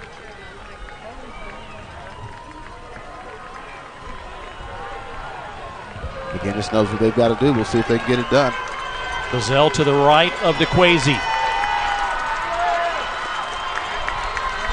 DeQuazy following Bazell. Is he going to keep it himself? He does. At the 5, touchdown, Reed DeQuazy to tie it. And there's just a point after attempt away from winning it. He followed Bazell. Yeah, I was going to say, got a good block on that right side. Untouched. What a great call here by Carl Albert. Following Buddy Bazell. Good block on the outside, and he found the pylon and gets in there. So he doesn't look like he's really pressing it, but No. he's faster than what you think. He looks like he's running half speed, doesn't he? Yeah. And now a timeout has been called. They each get a timeout in the overtime period, and so Carl Albert will take theirs. The kicker is Aiden Wood. And he's made his extra points, but they haven't been boomers. The last one was better, but the first two, you know, the goalpost is 10 feet off the ground. He probably went 12 feet off the ground through there. You know, but he got there. That's all you want to do. But if you're McGuinness, you got to come off the edge or whatever, or if he doesn't get it high enough, if you can get a hand on it. So Aiden Wood, there you see him, number 62. He's a junior, and they didn't even list him for me as a kicker. I didn't even have him down as the PAT guy. I had someone else, Jacob Eddy. I had Ethan Spickwack. Well, I saw him in warm-ups. I said, man, that's a big kicker. Because, you know, he's doing the whole, you just line up, you take 2 steps to the left. You know how they all line up and do the same thing? Yeah. That's a big kicker, man. So here he goes. The holder is Xavier Thomas. The Irish need a miss or a block to send it into another overtime. Ready to go. The hold is good. The kick is up, and the Titans have won it. Heck of a finish. Heck of a game. The Titans have come to Bishop McGuinness, and in overtime, they defeat the Irish 35-34. You got your money's worth. You came to this one. We told you the 2 storied programs were setting up for a great game, and wow, what can you say? Oh, it's a great game, man. Great game. And somehow I think they'll meet again somewhere down the playoff. Oh, they will definitely meet again, no doubt about it. The big man with the point after to win it for Carl Albert. Bazell, what a great game. We gave the player of the game to Sean James for the interception. He got the block on the point after, so you know what? Yeah. We got to stay with him as the player of the game, despite the targeting call. Yeah. I mean, that's and I'll be honest, I'd like, sometimes what is targeting? It was a big hit. The helmet went flying, but to me, hit him with more shoulder than anything. But in any case, it worked out. If you're a Carl Albert fan or whatever, they win another close ball game. And they are, I won't say they're peaking because you got a lot of season left, but they're obviously playing a lot better than they were at the beginning of the year. And they have a schedule ahead of them that really plays well. They have Piedmont next week, Western Heights. They go to Woodward, and then they close out with Lawton Ike. So you would think, realistically, they could probably win the rest of their games. Yeah. And I said, there's Reed Duquesne there. He's a good young quarterback himself and makes plays with his arm as well as with his legs.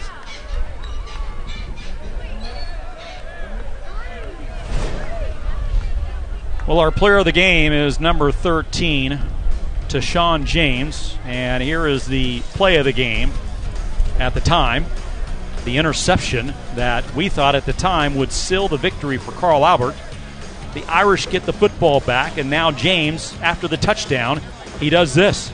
Comes from the end, blocks the point after attempt, and that proved to be the game winner after the PAT by the Titans after the touchdown to win it. So the point after attempts really telling in this game for the Irish. And I know Ed Murray is probably down in the middle somewhere, and we're waiting on whether they're ready to go. And but again, to Sean James, what a story he was tonight. Only a junior, 6'2", 180. I know Ed is down there with the head coach. And Ed, if you are ready, take it away with the head coach, Mike Dunn. Well, Jack, we wanted to give a time, and I got to hand it to Coach Dunn here. We were too close to the McGuinness team over there, so we had to relocate to this side of the field. There's so much respect between these two teams. Ho-hum, just another Carl Albert McGuinness game. No question. That's how we like it. You were telling your team that's why you work on block kicks every practice. Yeah. I've been a lot of programs, and nobody works on special teams like we do. Nobody works on blocking kicks. Nobody works on protecting kicks like we do. So, man, just a testament to these kids going out, grinding, and working hard every single day at it. We sweat the small stuff, and that's what these guys done the whole time. Friday Night Rivals, folks, in 5A. It's all about Carl Albert and McGuinness. And, guys, I know you've got 16 trophies in your trophy case, a lot bigger than this. But for Coach Dunn, this is his first Carl Albert McGuinness trophy right there.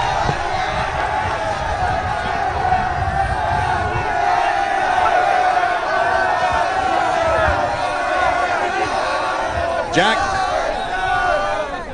All right, thank you very much, Ed. An excited Carl Albert Titans team. They should be. They come in a fabulous ball game between these two teams like we thought it would be. And the Titans prevail 35-34. And like you said, Myron, we expect to see these two teams play each other again in the playoff, if not the state championship game. Yeah, McGuinness, obviously at this point they lost. You know, we thought turnovers would be a big issue. Well, they had the one pick that they threw, but they still got the overtime. But the extra points, never got those through in the first quarter as the game went along, ended up costing them a chance to maybe win the game. Let's look at some of the final stats from tonight before we talk about next week's game. There you see it, just even all across the board, 387 total yards to 359, 256 through the air for the Irish, and River Warren, 169 for DeQuasi, 190 on the ground for the Titans compared to 131 for Bishop McGuinness.